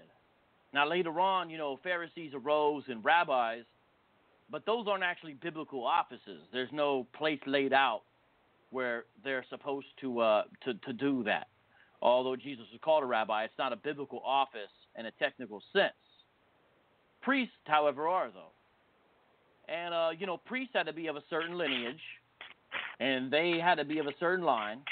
And later on, once the priesthood, in a lot of ways, was corrupt, Yahweh rose up prophets who would speak forth his truth. And they taught the people. They explained what Yahweh was doing at that time. And they also reminded Israel of her covenant promises that she was supposed to be bound to, as well as the covenant curses that would come upon her if she didn't obey the word of the Lord, which oftentimes she did not. Now, in the new covenant, there is no priesthood. That office is done away with in the technical sense of must be from the line of Aaron, a Levite, and of course the duties related, because there is no temple by which to do said duties. And in fact, there's a lot of things that even you could do as a priest now now under the new covenant, such as inspect people for skin deformities to determine whether it's leprosy or something else. That's not done, being declared by technically that could be done without the temple. But my point by saying all that is the priesthood, which was an established order of teaching throughout Israel, is done away with now in Christ. And so this idea of like all Israel or teachers or something like that is not even really a biblical one. But the thing is, the leadership structure is different now, in that it's sort of flattened out as the priesthood is done away with, and now all Christians are a royal nation, holy priesthood. You said the priesthood concerning Israel office is abolished. Then why did Paul just tell you to them was committed the oracles of God? So if you go to somebody else other than Israel, you're not getting the oracles of God, my brother. That's book. It's written. I can read it. Okay. Do you believe that the priesthood has been disannulled? Say that again. Do you believe that the priesthood has been disannulled? Oh yeah, it's the Melchizedek priesthood. Okay. What if was Melchizedek an Israelite? Melchizedek was Jesus, brother. When he came in the flesh, yeah, he was Israel. No. Melchizedek was a Gentile. He wasn't even an Israelite. No, brother. Okay, what's your evidence that Melchizedek? What's your evidence Melchizedek was an Israelite? What's your evidence Melchizedek was an Israelite? I didn't say Melchizedek was an Israelite. Melchizedek is a spirit being. He's Jesus. No. Melchizedek is an actual man who actually met Abraham for real, and Abraham paid him tithes. Remember that? Genesis? Let's go to the scripture. Yeah, let's go to the scripture right quick. You said the new order is Melchizedek, but Melchizedek's not even an Israelite, ironically enough.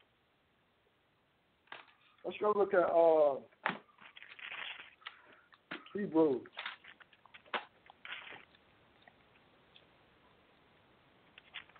Hebrews.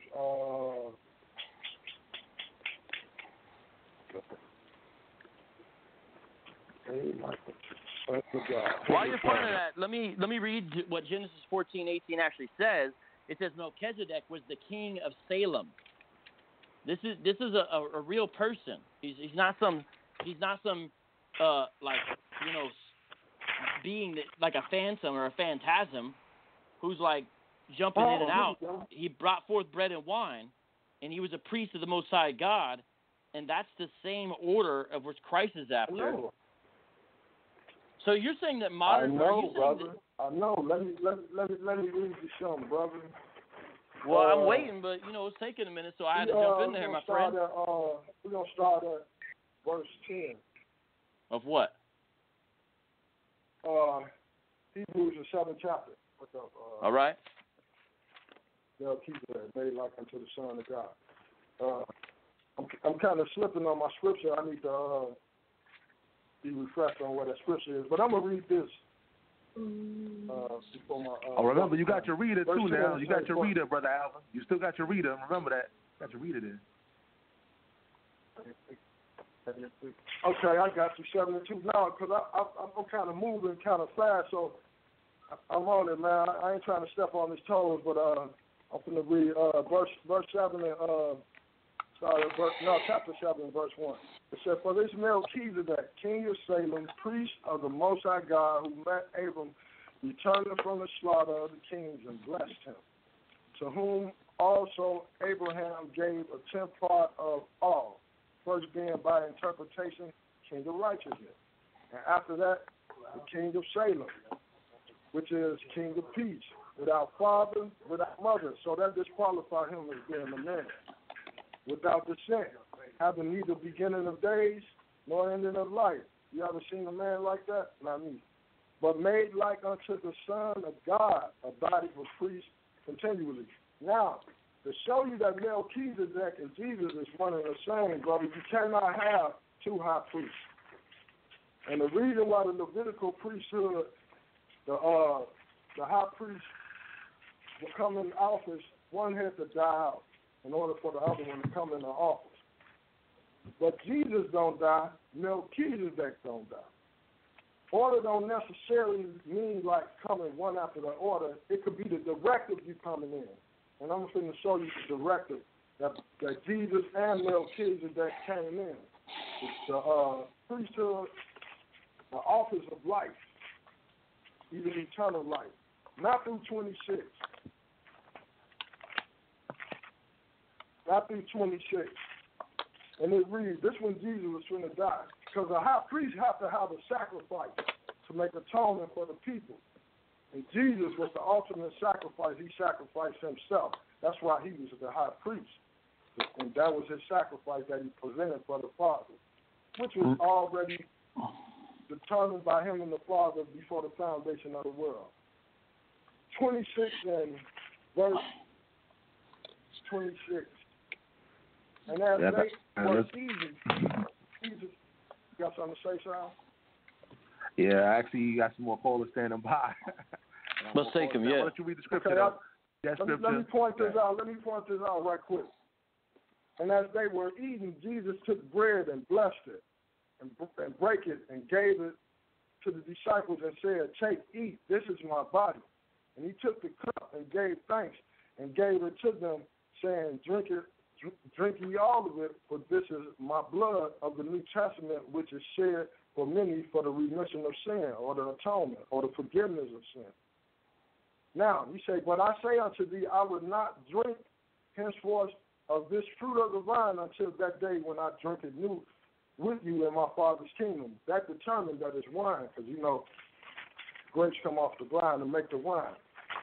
He brought forth the bread and wine. Let's look at what Melchizedek brought. It's going to be the same thing. Genesis 14, and I'm going to read that, and I'm going to let you carry on, Sal. But I got to point this out.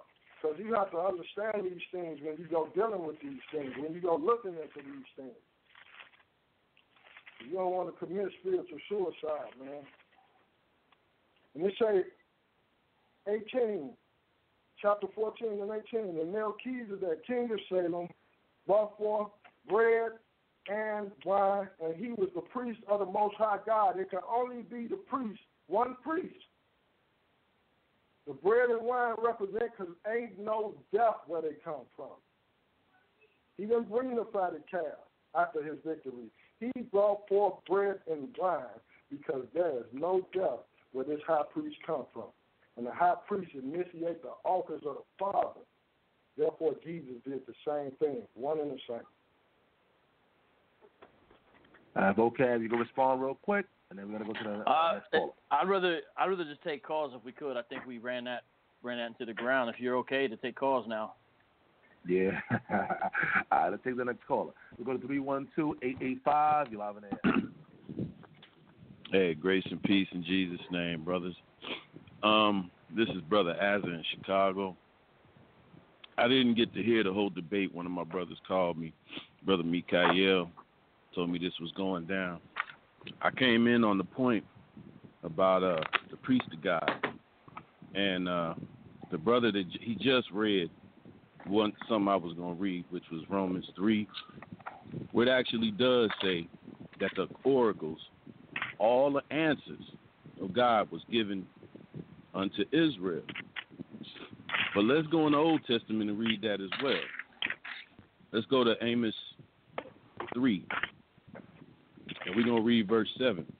The Lord says, surely the Lord God will do nothing but reveal his secret unto his servants, the prophets.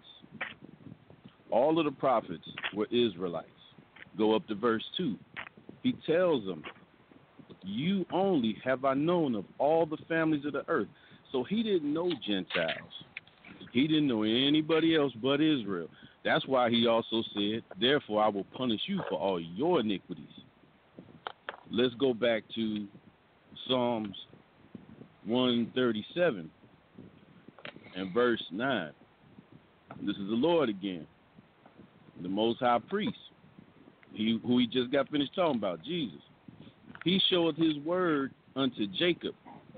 Jacob is Israel. His statutes and his judgments unto Israel. He hath not dealt so with any nation. And as for his judgments, they have not known them. The other nations don't know his judgments. Only Israel. Praise ye the Lord. Grace and peace in Jesus' name, y'all. All right. Vocab, you want to respond? Just briefly. So even though on a personal level, Israel of God is much kinder, much nicer. You know, when I was there among them, man, a gentleman offered me his sandwich because, you know, I didn't know how long it was going to be. And, you know, we were there, and it took a while, and we stayed afterwards and talked even longer. I mean, it might have been 4 or 5 hours that day. So, I mean, someone shared with me their lunch, you know, and my friends. They heard us out when we spoke, all of that. You know, we disagreed on some things, but resolved it in a brotherly fashion. So I can speak about that personal experience. And this is not all just, you know, radio stuff. I'd be willing to meet Brother Alvin, and hopefully I do get to visit Israel of God again. You know, shout out to Jedediah Ben Israel, who's been very kind and generous in multiple ways. However, I preface all that by saying that this is why there's still issues with almost every Hebrew Israelite group I've encountered, even the non-One West ones. Now, One West is the worst. Everybody knows that. Like, I'm not putting them on the same level playing field, but I'm saying there still seems to be baggage that comes along once you believe you're an Israelite for some reason. And one of them is this repeated refrain that you've heard again and again tonight about an ethnic hierarchy. They want to promote an ethnic hierarchy, albeit it's not like the GMS ethnic hierarchy, thank God, but it still is a softer form of an ethnic hierarchy. And when I was even there in the congregation, the pastor over all the Israel of God churches, he went to Isaiah 14, which is a common proof text by Hebrew Israelites, and talked about the handmaiden and the servant. And he kind of stopped and paused and made a side comment. He said, I'd like that. I'd like to have me a servant. And so you still see this same desire to be served in that way, even among the softer kind of ethnic hierarchy that's still present within Israel of God. But that's not the biggest thing. The biggest thing I think we really touched on tonight was this denial of the personhood and deity, the Holy Spirit, and the confusion that ensues there. Because once you start getting confused about God, you're confused about who you're worshiping. And that can get you into idolatry because you're not worshiping the true God. And the caller that just called in reiterated this ethnic hierarchy. So no matter how much it's shown that you studied Scripture, that you may know more, I'm not saying than everybody, but you might know more perhaps on certain issues than the person you're dialoguing with. No matter how much that goes down, they're just going to repeat to you, well, you can't be teaching me because you are the wrong ethnicity. I got this on you, so listen to me. Even though Scripture shows that that's not the protocol, and even though when the office of bishop and elder is laid out in the New Testament, this invisible requirement of that you got to be an Israelite to teach and be a leader of congregations is not present. And so they're adding a requirement that's not even in Scripture. And I have an issue with that, and I just wish that it could be seen that that's the case, because I think Israel of God would have a lot of potential, and a lot of the people in there would have a lot of potential, but there's a little bit of a pridefulness that's going down. Even though it's not as flagrant, there's still pride that's happening with this repeated refrain of the ethnic hierarchy, and that's why we still do need to have conversations as believers in Messiah. 312, you still on the air? Yeah, I mean, I was listening and stuff, but the thing is, the one thing that I'm having a problem with is before these dry bones started getting rejuvenated spiritually, there was a hierarchy in another church, and only those people could teach. But now that the truth, when it comes to this, and in my church, which you just described, goes from Genesis to Revelation. But like we just said, Paul even said that all of the answers was given to Israel. I could go one more place. I believe it's Exodus 19. Let's go to Exodus 19 real quick. All right? Because the people that had this book before we started waking up had their own hierarchy. And basically through the years they told us we were nothing. But the Lord preserved his word, and in Isaiah 28 he said he was going to teach his children in other languages. And that's what he's been doing. And that's why a lot of Israelites are waking up. Now, we're not saying, when it comes to us, we're not saying that Gentiles can't get into the kingdom. We ain't like them other cats. That's folly. But the Lord did say this in Exodus 19. Anytime you have a problem with the New Testament or anything you get confused, it's best to go back to the roots of the tree. And this is what he said right here. Exodus 19, verse 3.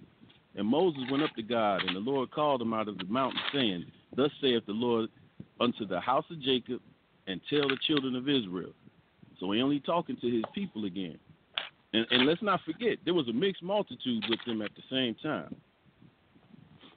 Ye have seen what I did unto the Egyptians, and how I bare you on eagle's wings, and brought you unto myself. Now therefore ye will, if ye will obey my voice indeed, and keep my covenant, and then ye shall be a peculiar treasure unto me above all people, for all the earth is mine, and ye shall be unto me a kingdom of priests. Now, he already had his Levitical priesthood, but he's telling everybody in Israel, ye shall be unto me a kingdom of priests and an holy nation. These are the words which thou shalt speak unto the children of Israel. And, of course, when you keep reading, matter of fact, let's read it. I'm not going to assume. Let's go to verse 8. And all the people answered together and said, all that the Lord has spoken, we will do. And Moses returned the words unto the people of the people unto the Lord. So the whole kingdom is priests. Now, he may have set up a Levitical priesthood, and when he died and his blood was shed, there was no more blood of bulls and goats. So that's the law that was taken away, not the rest of the laws of God. So because the priesthood was taken away, remember, Paul, who everyone likes to run to, is a Benjamite. he's not a priest. I mean, he's not a Levite. So all of Israel can teach this word. But I agree with my brothers. You look in all the scriptures that I presented, the Lord only gave his secrets and his answers to Israel, and Israel's job is to teach the rest of the world. But that's where we messed up. Grace and peace, bro. All right, before I let you respond, Vocab, we only have like a minute on the air. We have 1 minute on the air, family. You got to call in to hear the rest of the show.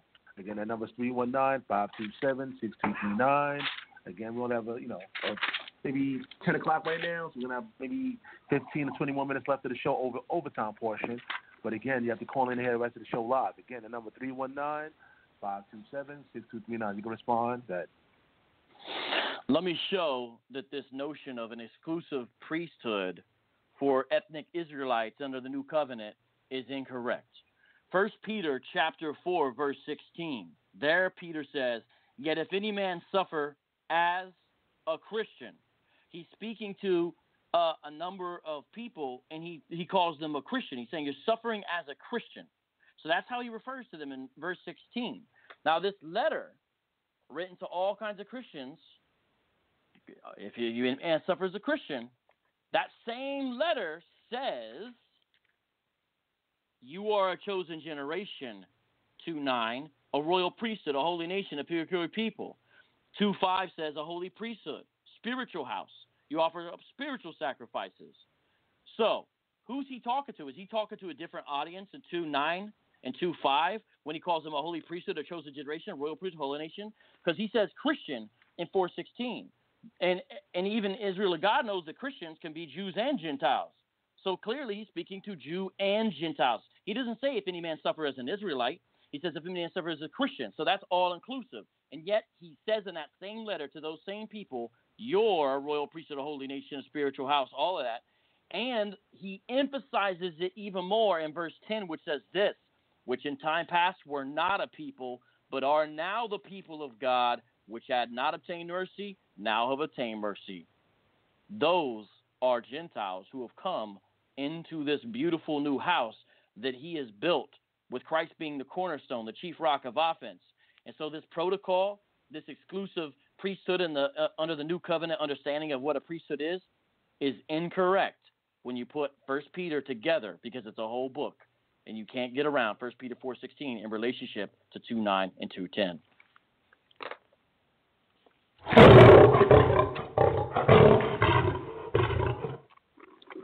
All right, family, so we're officially in the overtime portion of the show. What I'm going to do is I'm going to change up the format just a little bit, being that we have a little bit of time left. I'm just going to let the brothers open up the dialogue for like 10, 15 minutes where they can just speak to each other about whatever things they want to put on the table for now. And after that, I'm going to get some last words. Again, we do the time restraints.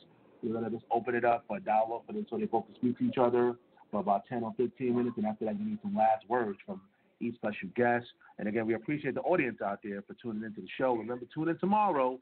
We have a debate lined up for tomorrow. I believe the topic is who are the Israelites according to the Bible? Who are the Israelites according to the Bible? That's going to be the Soul Real versus the Neo Saints of Thunder. It's going to be a 1 versus 2, 2 versus 1, however you want to put it. Make sure you tune in tomorrow. But let me open up the phone lines. Alvin, Brother Alvin, you can go ahead and speak to each other. Go ahead. Brother Vocab, I agree with you that that's a mixed multitude, the Gentiles included, so we because God's house is a house of prayer for all people. Don't get that misunderstood. And, I'm not on here to compete or, the word of God, let that prevail, let God be true and every man a liar. But you have to understand, brother, it's just a protocol to the thing. It's just like this. If you was taking an exam, would you want to answer with your own perception or would you want the correct answer? You have to ask yourself that, brother.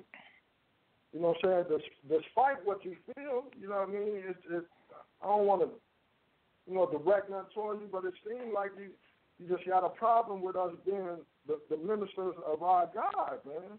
I'm going to read something to you, man, Acts. What Paul said when the Gentiles wanted to hear the word of God. Let's say Acts 13, in verse 42. And when the Jews were going out the synagogue, the Gentiles besought that these words might be preached to them the next Sabbath. Now when the congregation was broken up, many of the Jews and religious proselytes followed Paul and Barnabas, who, speaking to them, persuaded them to continue in the grace of God. And the next Saturday came almost a whole city together to hear the word of God. See, it's not about me. It's not about you. It's about the kingdom of God coming and us trying to edify and show servitude to one another according to this word, man, so we can get to it. So that's why it's conducive for us to hear this word. So verse 45, it say, but when the Jews saw the multitude, they were filled with envy and spect against those things which were spoken by Paul, contradicting and blaspheming. See, it ain't nothing changed. You know, you got some hardcore brothers that'll come down on me like, oh, you a Christian, you believe in Jesus. You know, ain't nothing changed. This thing is just different players, man, different generations. Solomon told you ain't no new thing under the sun. Then Paul and Barnabas waxed bold and said it was necessary that the word of God should first have been spoken to you. You can't break the protocol. Even Paul done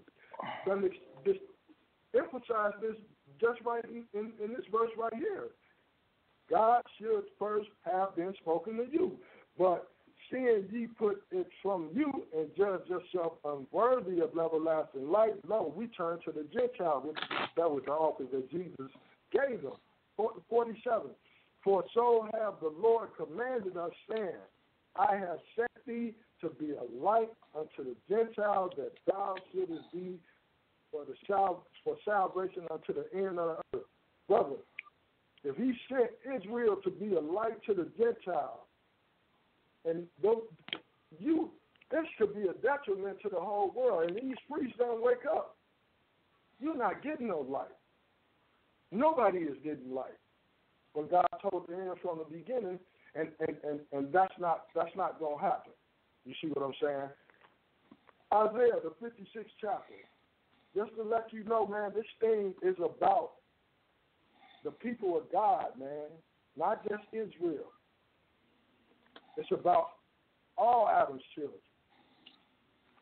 Thus saith the Lord, keep ye judges and do justice, for my salvation is near to come, and my righteousness to be revealed. He coming.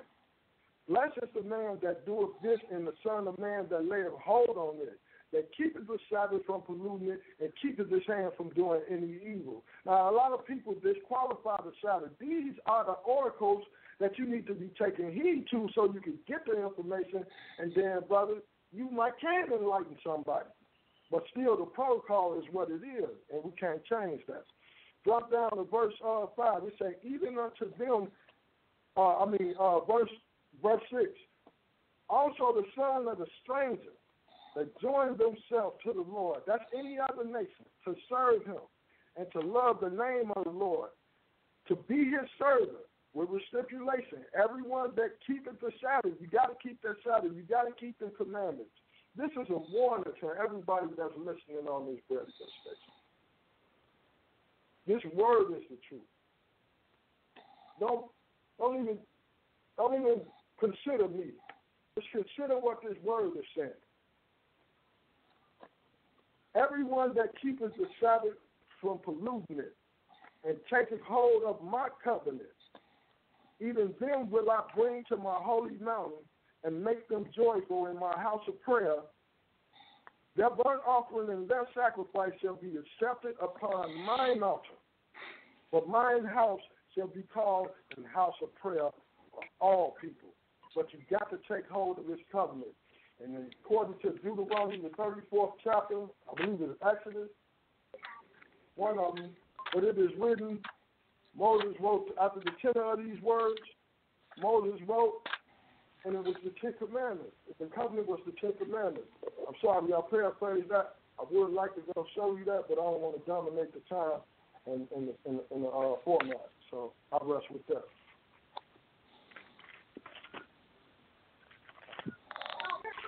Go ahead, Vocab.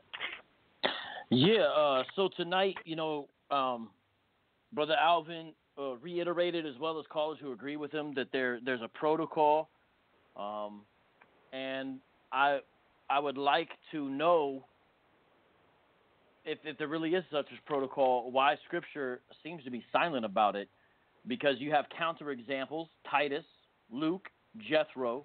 Not only that, but when there's a chance for Scripture to mention that anyone who's going to hold the teaching office of elder, it needs to be an Israelite, or something like if they're going to teach other Israelites, they need to be an Israelite, something like that.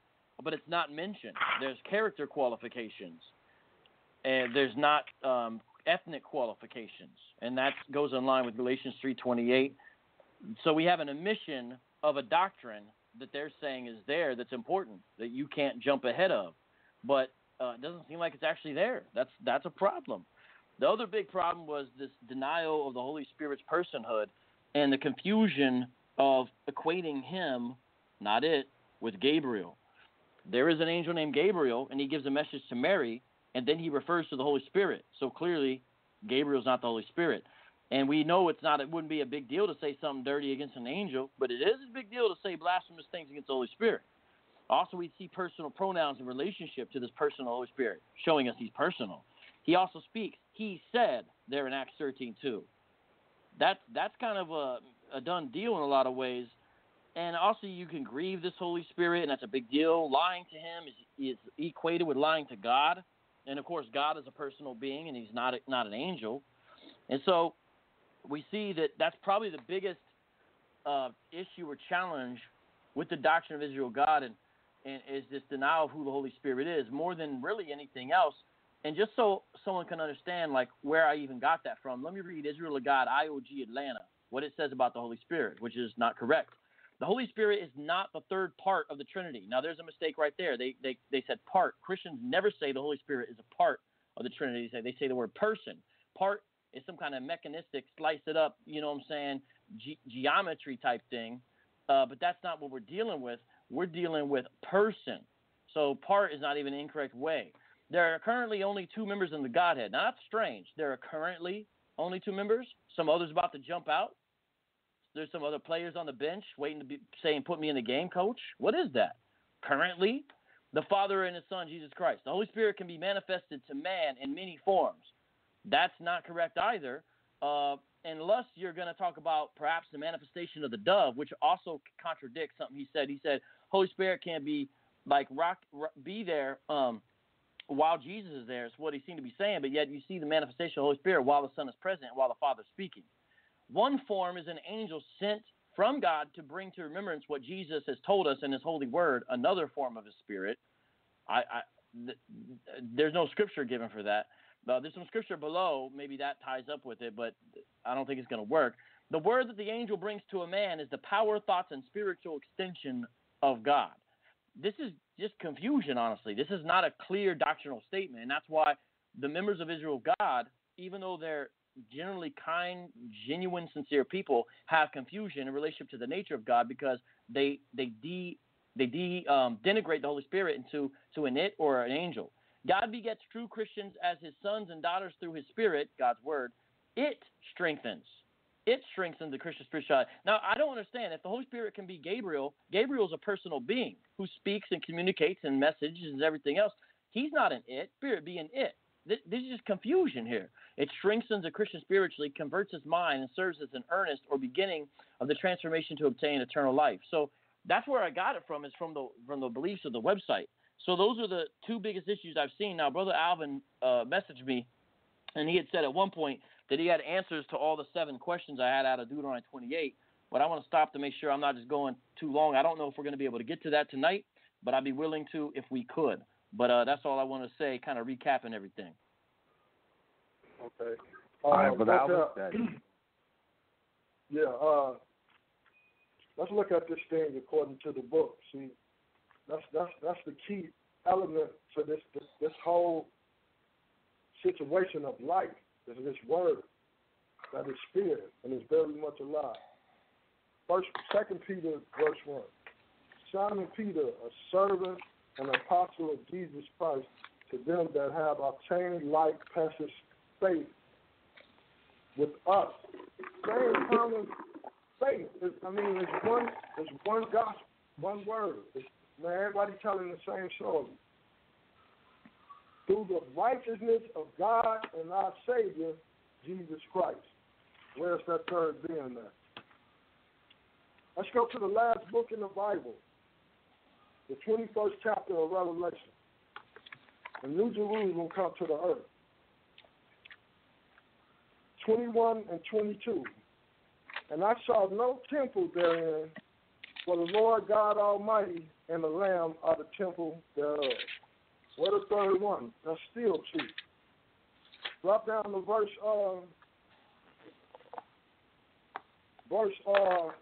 matter of fact, go back to verse 22.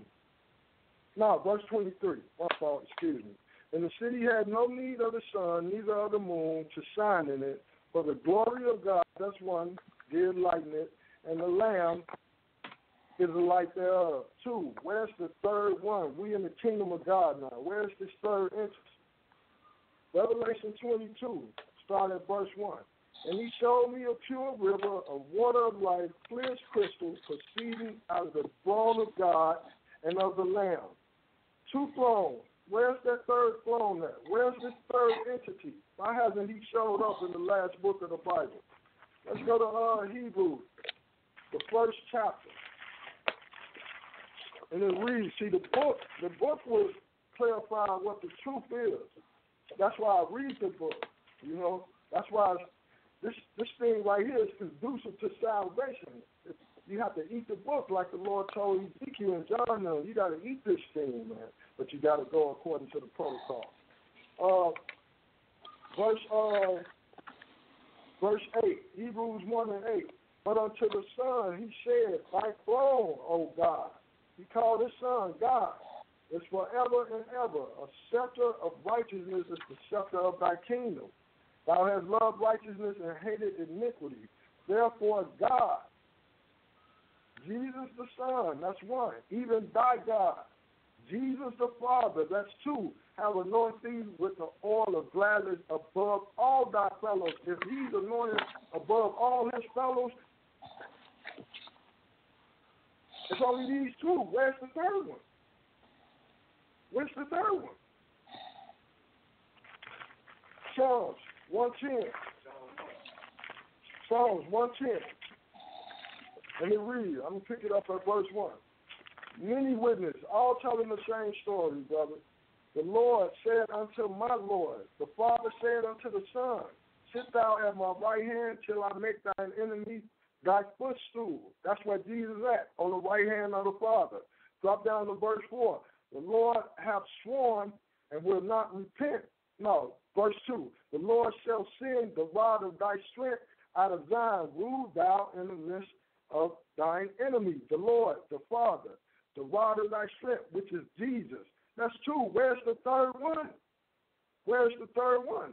And I identify who he is. Verse 3. Thy people shall be willing in the day of thy power, and the beauty of holiness from the womb of the morning. Thou hast the dew of thy youth, because he's never getting old again. He died at 33 years and a half years old, and when he came up out of that, he was God. He don't die. He has no beginning. He has no ending. The Lord hath sworn and will not repent. Thou art a priest forever after the order of Melchizedek. This is the Father talking to the Son. Where is the third one? When is this third one going to pop up? John, the first chapter. John 1 and 1. And it reads, in the beginning was the Word, and the Word was with God, and the Word was God. The Word with God, that's 2 individuals, and the Word was God. One is the Father, one is the Son. Before Jesus came in the flesh, there was no Father and the Son. It was just God, 2 in a family, like man. Defining everybody in this creation, more than one member, uniplural. One family, more than one member, but you can't get this third individual. And to prove that, Colossians, the first chapter, to show you that he's the only one that's in that family. Colossians 1, and it reads, Colossians 1 and verse 15. No, I'm going to start at 14 so you know who we're talking about. And whom and we after that, have we got to move on to redemption through vocab. his blood, even the forgiveness of sin, who is the image of the invisible God, the firstborn of every creature, for by him were all things created and made. Verse 17, and he is before all things, and by him all things consist, and he is the head of the body, the church, who is the beginning, the firstborn from the dead, that in all things he might have preeminence. Nobody else can sit in that rank. He is the only one that's on the right hand of the Father, that's within the God family, from which he came from and went back. God was manifested in the flesh and received back in the glory. God to man to being God again. I rest my case. Can't find that third. All right, we got to go to vocab, and what I'm going to do is we're going to pretty much get some last words. I see a few people pressing number one. Maybe we'll get some quick comments real quick, and after that, I'm going to pretty much get some last words from the special guest. For vocab, you can respond to that. Yeah, when you read John 13 through 15, the number of times Christ speaks about the Spirit of truth, the Paraclete, who's another comforter. So Christ is the first. That means the second comforter has to be like unto him. And when he speaks about the Holy Spirit, he says the Holy Spirit's job is going to be different than my job and the Father's job, basically. He's going to speak about me. The Father and I are going to send him, and he's going to speak about the world of me. So his role is different. Like the caller asked earlier, is there a ranking system? Not in the way you might think, but there certainly are offices or roles that each plays. Now, you ask, where's the third one? I'm going to give you 8 scriptures to show where the third one is. So here's 8 scriptures that answer the question you was just saying. At Jesus' baptism, Matthew chapter 3, verses 16 through 17. You see there, the Father speaks from heaven, the Son's getting baptized, the Spirit descends in the form of a dove.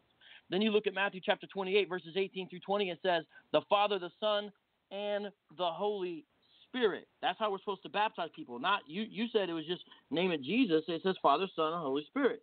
Then we go to 2 Corinthians chapter 1, verses 21 through 22. It says, he establishes us with you in Christ, and anointed us is God, who also sealed us and gave us the Spirit. Now let me go to the next one, which is also in 2 Corinthians. It's chapter 13, verse 14, which says, the grace of the Lord Jesus Christ and the love of God and the fellowship of the Holy Spirit be with you all. Then you go to Ephesians chapter 2, verse 18, and here's what it says. Through Christ, we both, that's the person it's referring to, Christ. Through Christ, we both have access in one Spirit to the Father, Ephesians 2:18. Then 1 Peter chapter 1, verse 2 says, chosen according to the foreknowledge of God the Father by the sanctifying work of the Spirit to obey Jesus Christ and be sprinkled with his blood. Not only that, but you also have Galatians. This is the 7th scripture I'm going to give you. Go to the book of Galatians chapter 4, verse 6. Because you are sons, God has sent forth the Spirit of his Son into our hearts, crying, Abba, Father. Last but not least, Jude 20:21 says, you, beloved, building yourselves up on your most holy faith, praying in the Holy Spirit, keeping yourselves in the love of God, waiting anxiously for the mercy of our Lord Jesus Christ to eternal life. There's where the third person of the Trinity is. And again, we want to worship God as who he is, not how we invent him or desire him to be. And as the Lord sovereignly reveals his full nature to us in the new, it behooves Christians to look at these scriptures where that is clear, these things are clearly taught, and accept them humbly with faith instead of trying to contradict it, countermand it, go around it, invent something else, put stuff in there that's not there, such as making it Gabriel and calling the Holy Spirit in it and all that type of stuff. Instead, humbly bowing the knee to God's sovereign revelation of his person so that we can worship in spirit and truth and not some other God that we've imagined in our heads, because we want to be true worshipers, not idolaters.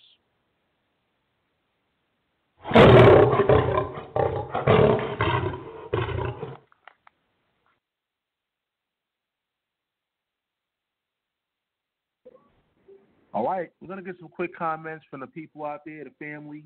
There's some quick comments. No questions, just quick comments. And after that, we're going to pretty much get some last brief words from both special guests. Again, we appreciate the special guests for coming on. And again, like I always say, check out the archives later on. We're the iTunes podcast, on Blog Talk Radio, and, of course, on YouTube, or everything social media, Debate Talk for you. All right, let's go to some quick comments real quick. Let's go to 559-709. Quick comments. I'm just enjoying the show, brother. I'm just listening, bro. All right, I got you. All right, let's go to 773-640. Quick comments. Yeah, shalom, Sal. Peace to you, Vocab. This brother Mikael in Israel.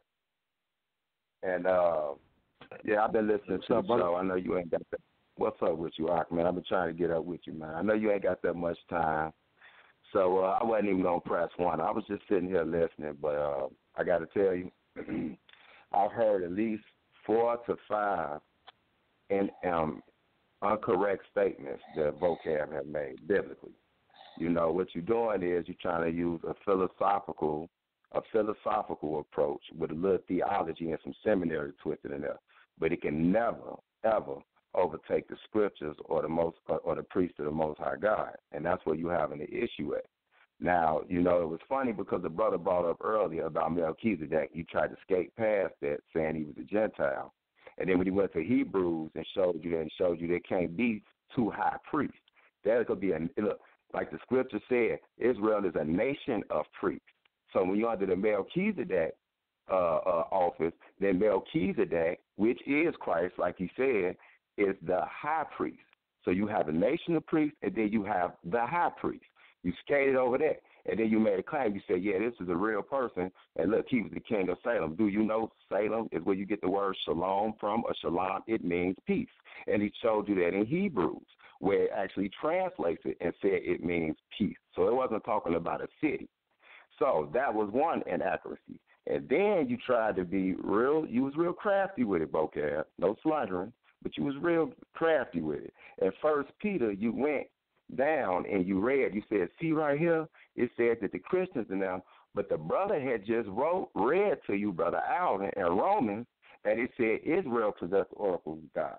So let's show you what he didn't read, just a few verses up.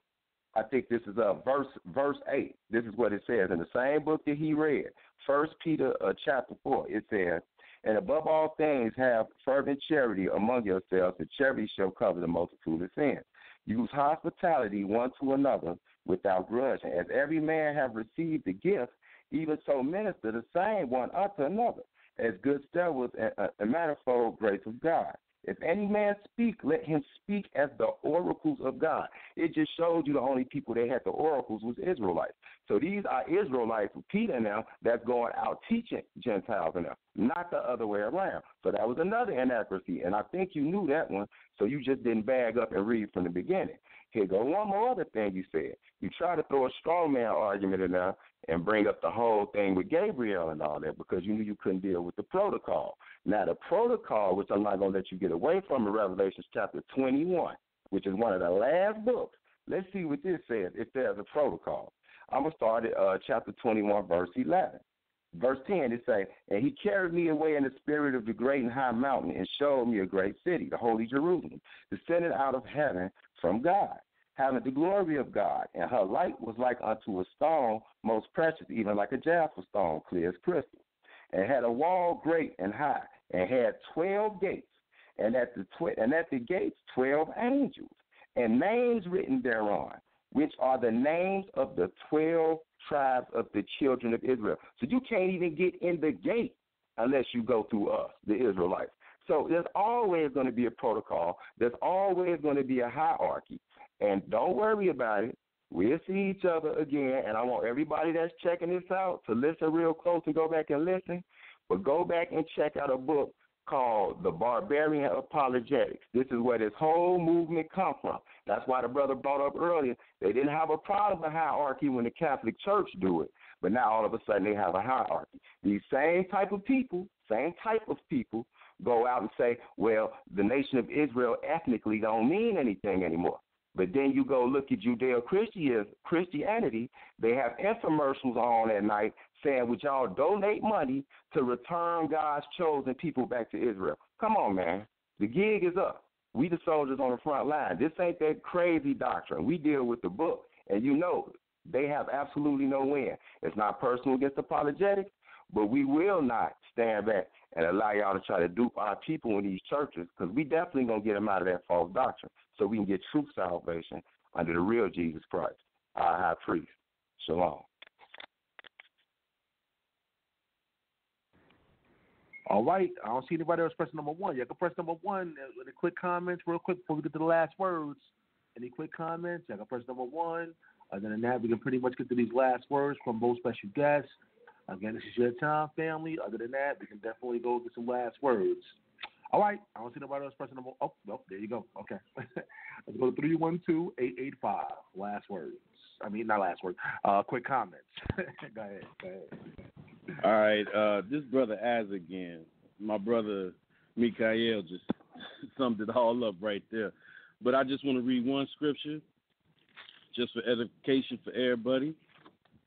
That's fine. I didn't think I was going to get through back again. But, again, this is Brother Azza in Chicago. And I want to read this one scripture, especially for people that think that the new covenant means all the law is done away with. Those with understanding know that the new covenant means we're just under the new blood, which is Jesus, the Christ. But all the rest of the laws are still in effect. And here's the proof in Revelation 14:12. Here are the patience of the saints. Here are they that keep the commandments of God and have the faith of Jesus. So for any of these Hebrews that want to say Jesus don't matter, nah, that's what it say right here. For any of these New Testament people that say the commandments of God don't matter, nah, this is what the book say. Grace and peace. All right, man. Appreciate that. All right, so let's get these last words from the special guest. Let's go to Brother Alvin. Once again, I appreciate you coming on. Last words, brother.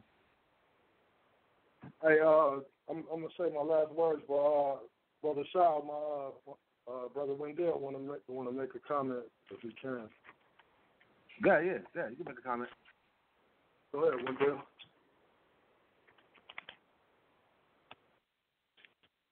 Okay, yes, brother Wendell from the Phoenix camp, and praise the Lord for just giving me the opportunity to do this really quick. But I was paying attention to, there was a part where my brother mentioned about the veil and everything being that the eyes be closed, with this. But what that's really meaning is that it's the reading of the Old Testament. It's when you don't read it, it's when your eyes are closed. Now I wanted to kind of read this one scripture where it kind of shows, and this is critical because this is after, when Jesus rose again 3 days and 3 nights, and he came amongst. I'm gonna read Luke 24, and I just want to read that Luke 24, and I'm gonna believe in all the prophets and Moses on what they're saying, because from the law to the testimony, if they don't speak according to that word, there is no truth in them. So you need both books. That's real. But I just want to read just really quick and kind of point out the fact what happens when you don't even believe in the scriptures. John 24:15. I'm gonna start at John 24:15. It say, and it came to pass that while they communed together, they reasoned. Jesus himself drew near and went with them, and their eyes was holden that they should not know him. Now I'm starting off right here, but this is after Jesus rose 3 days and 3 nights, and they were wondering why it was gone. But see, if they would have believed in the words of Moses, they would have knew what was going on. But instead of them thinking that his body was taken, they didn't have no faith that he would rise again. And see, and this is the only way we'll know that is if we read the Old Testament. See, so we have to in order to get this thing. But let me keep going because I don't want to be all down. I'm just here to read it. And he said unto them, and this is Jesus talking, and it also says their eyes is holden. Another word for holding can mean veil. So this is that veil that was even over their eyes, and we're about to see what Jesus had to do in order to unleash that veil, so they can have an understanding. I'm going to just read it really quick. It says, what manner of communications are these that ye have one to another, as ye walk, and are sad, And one of them, and it says, and then one of them, whose name was Cleophas, answered, said unto him, Art thou a stranger of Jerusalem, and hast not known the things which are come to pass there in these days? And said unto them, What things? And they said unto him, Concerning Jesus of Nazareth, with the prophet might indeed, it says, and they said unto him, Concerning Jesus of Nazareth, which was a prophet mighty indeed, and in word before God and all the people, and how the chief priests of our rulers delivered him, and to be condemned to death, and have crucified him. But we trust that it had been he which will redeem Israel. And besides all this, third day since these things were done. And see, this is their lack of faith that was in this Old Testament, that they didn't understand and he would rise again. They knew it, but they didn't believe it. And see, it's all about belief. You know, you can't please God without it. It says, yea, and yea, a certain woman also of our company made us astonished, which were early at the sepulchre. And when they found not his body, they came, saying that they also had seen a vision of angels, which said that he was alive. And certain of them which were with us went to the sepulchre, and found it even so, as the woman had said. But him they saw not. So now their body is gone, but they had lack of faith that he would rise again. They still thinking somebody took his body. But see, look what he's telling me. He says, Then he said unto them, O fools and slow of heart, to believe all that was the prophets had spoken. Just like my brother said earlier, all the oracles is given to Israel. All my answers is given to the prophets. You understand? So you have to get in this Old Testament in order to understand the New. But let me read. It says, then said unto them, O fools, and slow of heart to believe all the prophets had spoken. Ought not Christ have suffered these things to enter into his glory? And so he's telling them, and these are people that walk with him, even their faith was lacking. But just to end it up, the only way that he opened their eyes, let me see. I'm going to start at 32, Luke 24 and 32. And they said one to another, Did not our heart burn within us while he talked with us by the way, and while he opened us to the scriptures, Genesis and Malachi. See, this is what we have to understand in order to get this thing. So when he say that there's a veil over our eyes, it's from not reading the Old Testament, not reading it. And I'm not sure but I definitely wanted to point that out just to give some education, edification on that. Go ahead. You go ahead. I'm done with it. But I thank you for that time. All right, thanks. Yeah, go ahead. Okay, that last one, just one more verse. Just say 44, and he said unto them, These are the words which I spake unto you while I was yet with you, that all things must be fulfilled, which are written in the law of Moses and in the prophets and in the Psalms concerning me. And I'm going to end it with that, but praise the Lord. That's my closing statement, Sal. Peace in the name of Jesus Christ. I appreciate it, man. All right, let's go to vocab. Last words. Go ahead. All right. I'm only going to go to 1 Peter and John 10. And I'm going to reiterate some things as well as deal with a few new things. 1 Peter 4:16, again, says, If any man suffer as a Christian. So this is speaking to Christians, not just Israelite Christians, but Christians. We got to keep that in mind as we look at 1 Peter. 1 Peter 4:16, if any man suffer as a Christian. I'm a Christian. Now watch what it says. In verse 11, a couple of verses before, it says, If any man speak, let him speak as the oracles of God. So again, under the new covenant, any man can speak. And if he speaks, if he's ministering in that sense, he better speak as the oracles of God. So this exclusivity you keep on wanting to give to the Israelites, it is different. We're under a different covenant. Things have changed, and the new is better than the old. God blessed the old when it was its time, but now parts of it have been disannulled. It's changed. It's different. The wall of partition between Jew and Gentile has been smashed. We got to deal with the scripture, not what enables us to be at the top of the ethnic food chain. If any man suffers a Christian, remember that, 4:16. That's what 1 Peter 4:16 says. Now also, going over there to 1 Peter 2, it says that you are a holy priesthood, 2:5. 2:9 says you're a chosen generation, royal priesthood, holy nation, peculiar people. Remember, this is one letter written to the same people, and people that are hearing this can be described as Christians and also described this way. And verse 10 lets us know again, in the past you were not a people, but now are the people of God. Verse 10. So again, this is clearly showing you who is the ones who are not a people? It's the Gentiles, the other nation, but now are a people. So they are now part of the royal priesthood and holy nation and chosen generation because of 4:16 plus 2:10. This is all just from 1 Peter. Last thing I want to mention in 1 Peter, there is verse 12 of chapter 1. It says, unto whom it was revealed that not unto themselves, but unto us they did minister the things which are now reported unto you by them, and have preached the gospel unto you with the Holy Ghost sent down from heaven. So he's just talking about the Holy Ghost. And then watch what he says, which things the angels desire to look into. Again, showing you the Holy Ghost is not an angel. The angels want to look into these things, which include the Holy Ghost being sent down from heaven. They're trying to look it out and figure it out. Well, if one of them is an angel, that doesn't make any sense.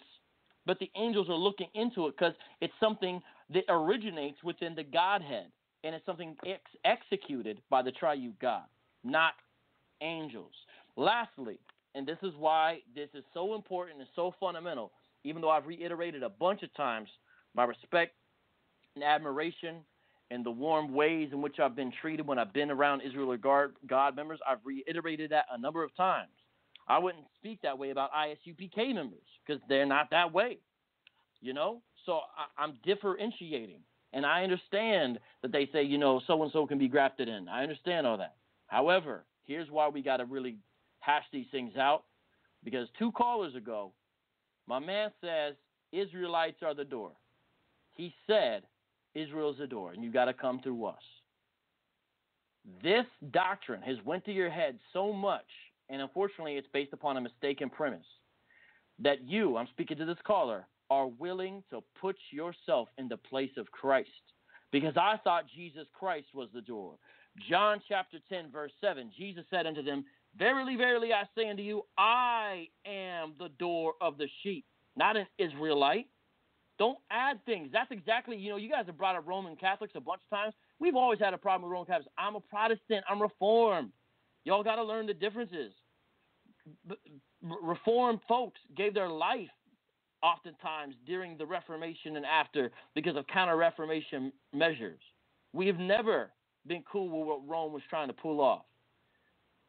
You guys are adding new hierarchies, new steps, new roadblocks by saying an Israelite. But Jesus says, I am the door. And again, verse 9, I am the door.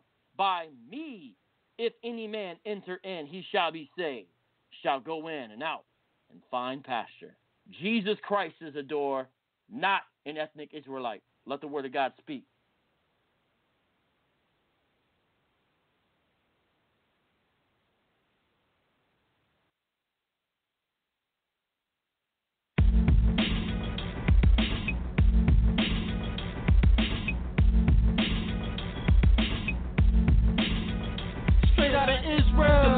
The land, relations, peace we embracing, streets be adjacent, exile files, hot not mild, like Paul style, always show a smile profile, lit like a candle, subscribe the channel, holy words flow out of my mouth like Daniel, love not hate or make us a better nation, this is why we debate, get a revelation, get organized, then we authorize, bring the King James Version cause it's authorized, King Arthur sword, shade fuzz off the sides, got pride like a lion in my awesome tribes. Everywhere we amazing, debate talk for you is my favorite station. Shekels in the side, Jekylls when I hide, cause the squad like a bird that speckle when it flies. Get the real deal, research in the field, cause you know that man upset you when he lied. Make the mind get enhanced, matter of fact, thank Showtime in advance.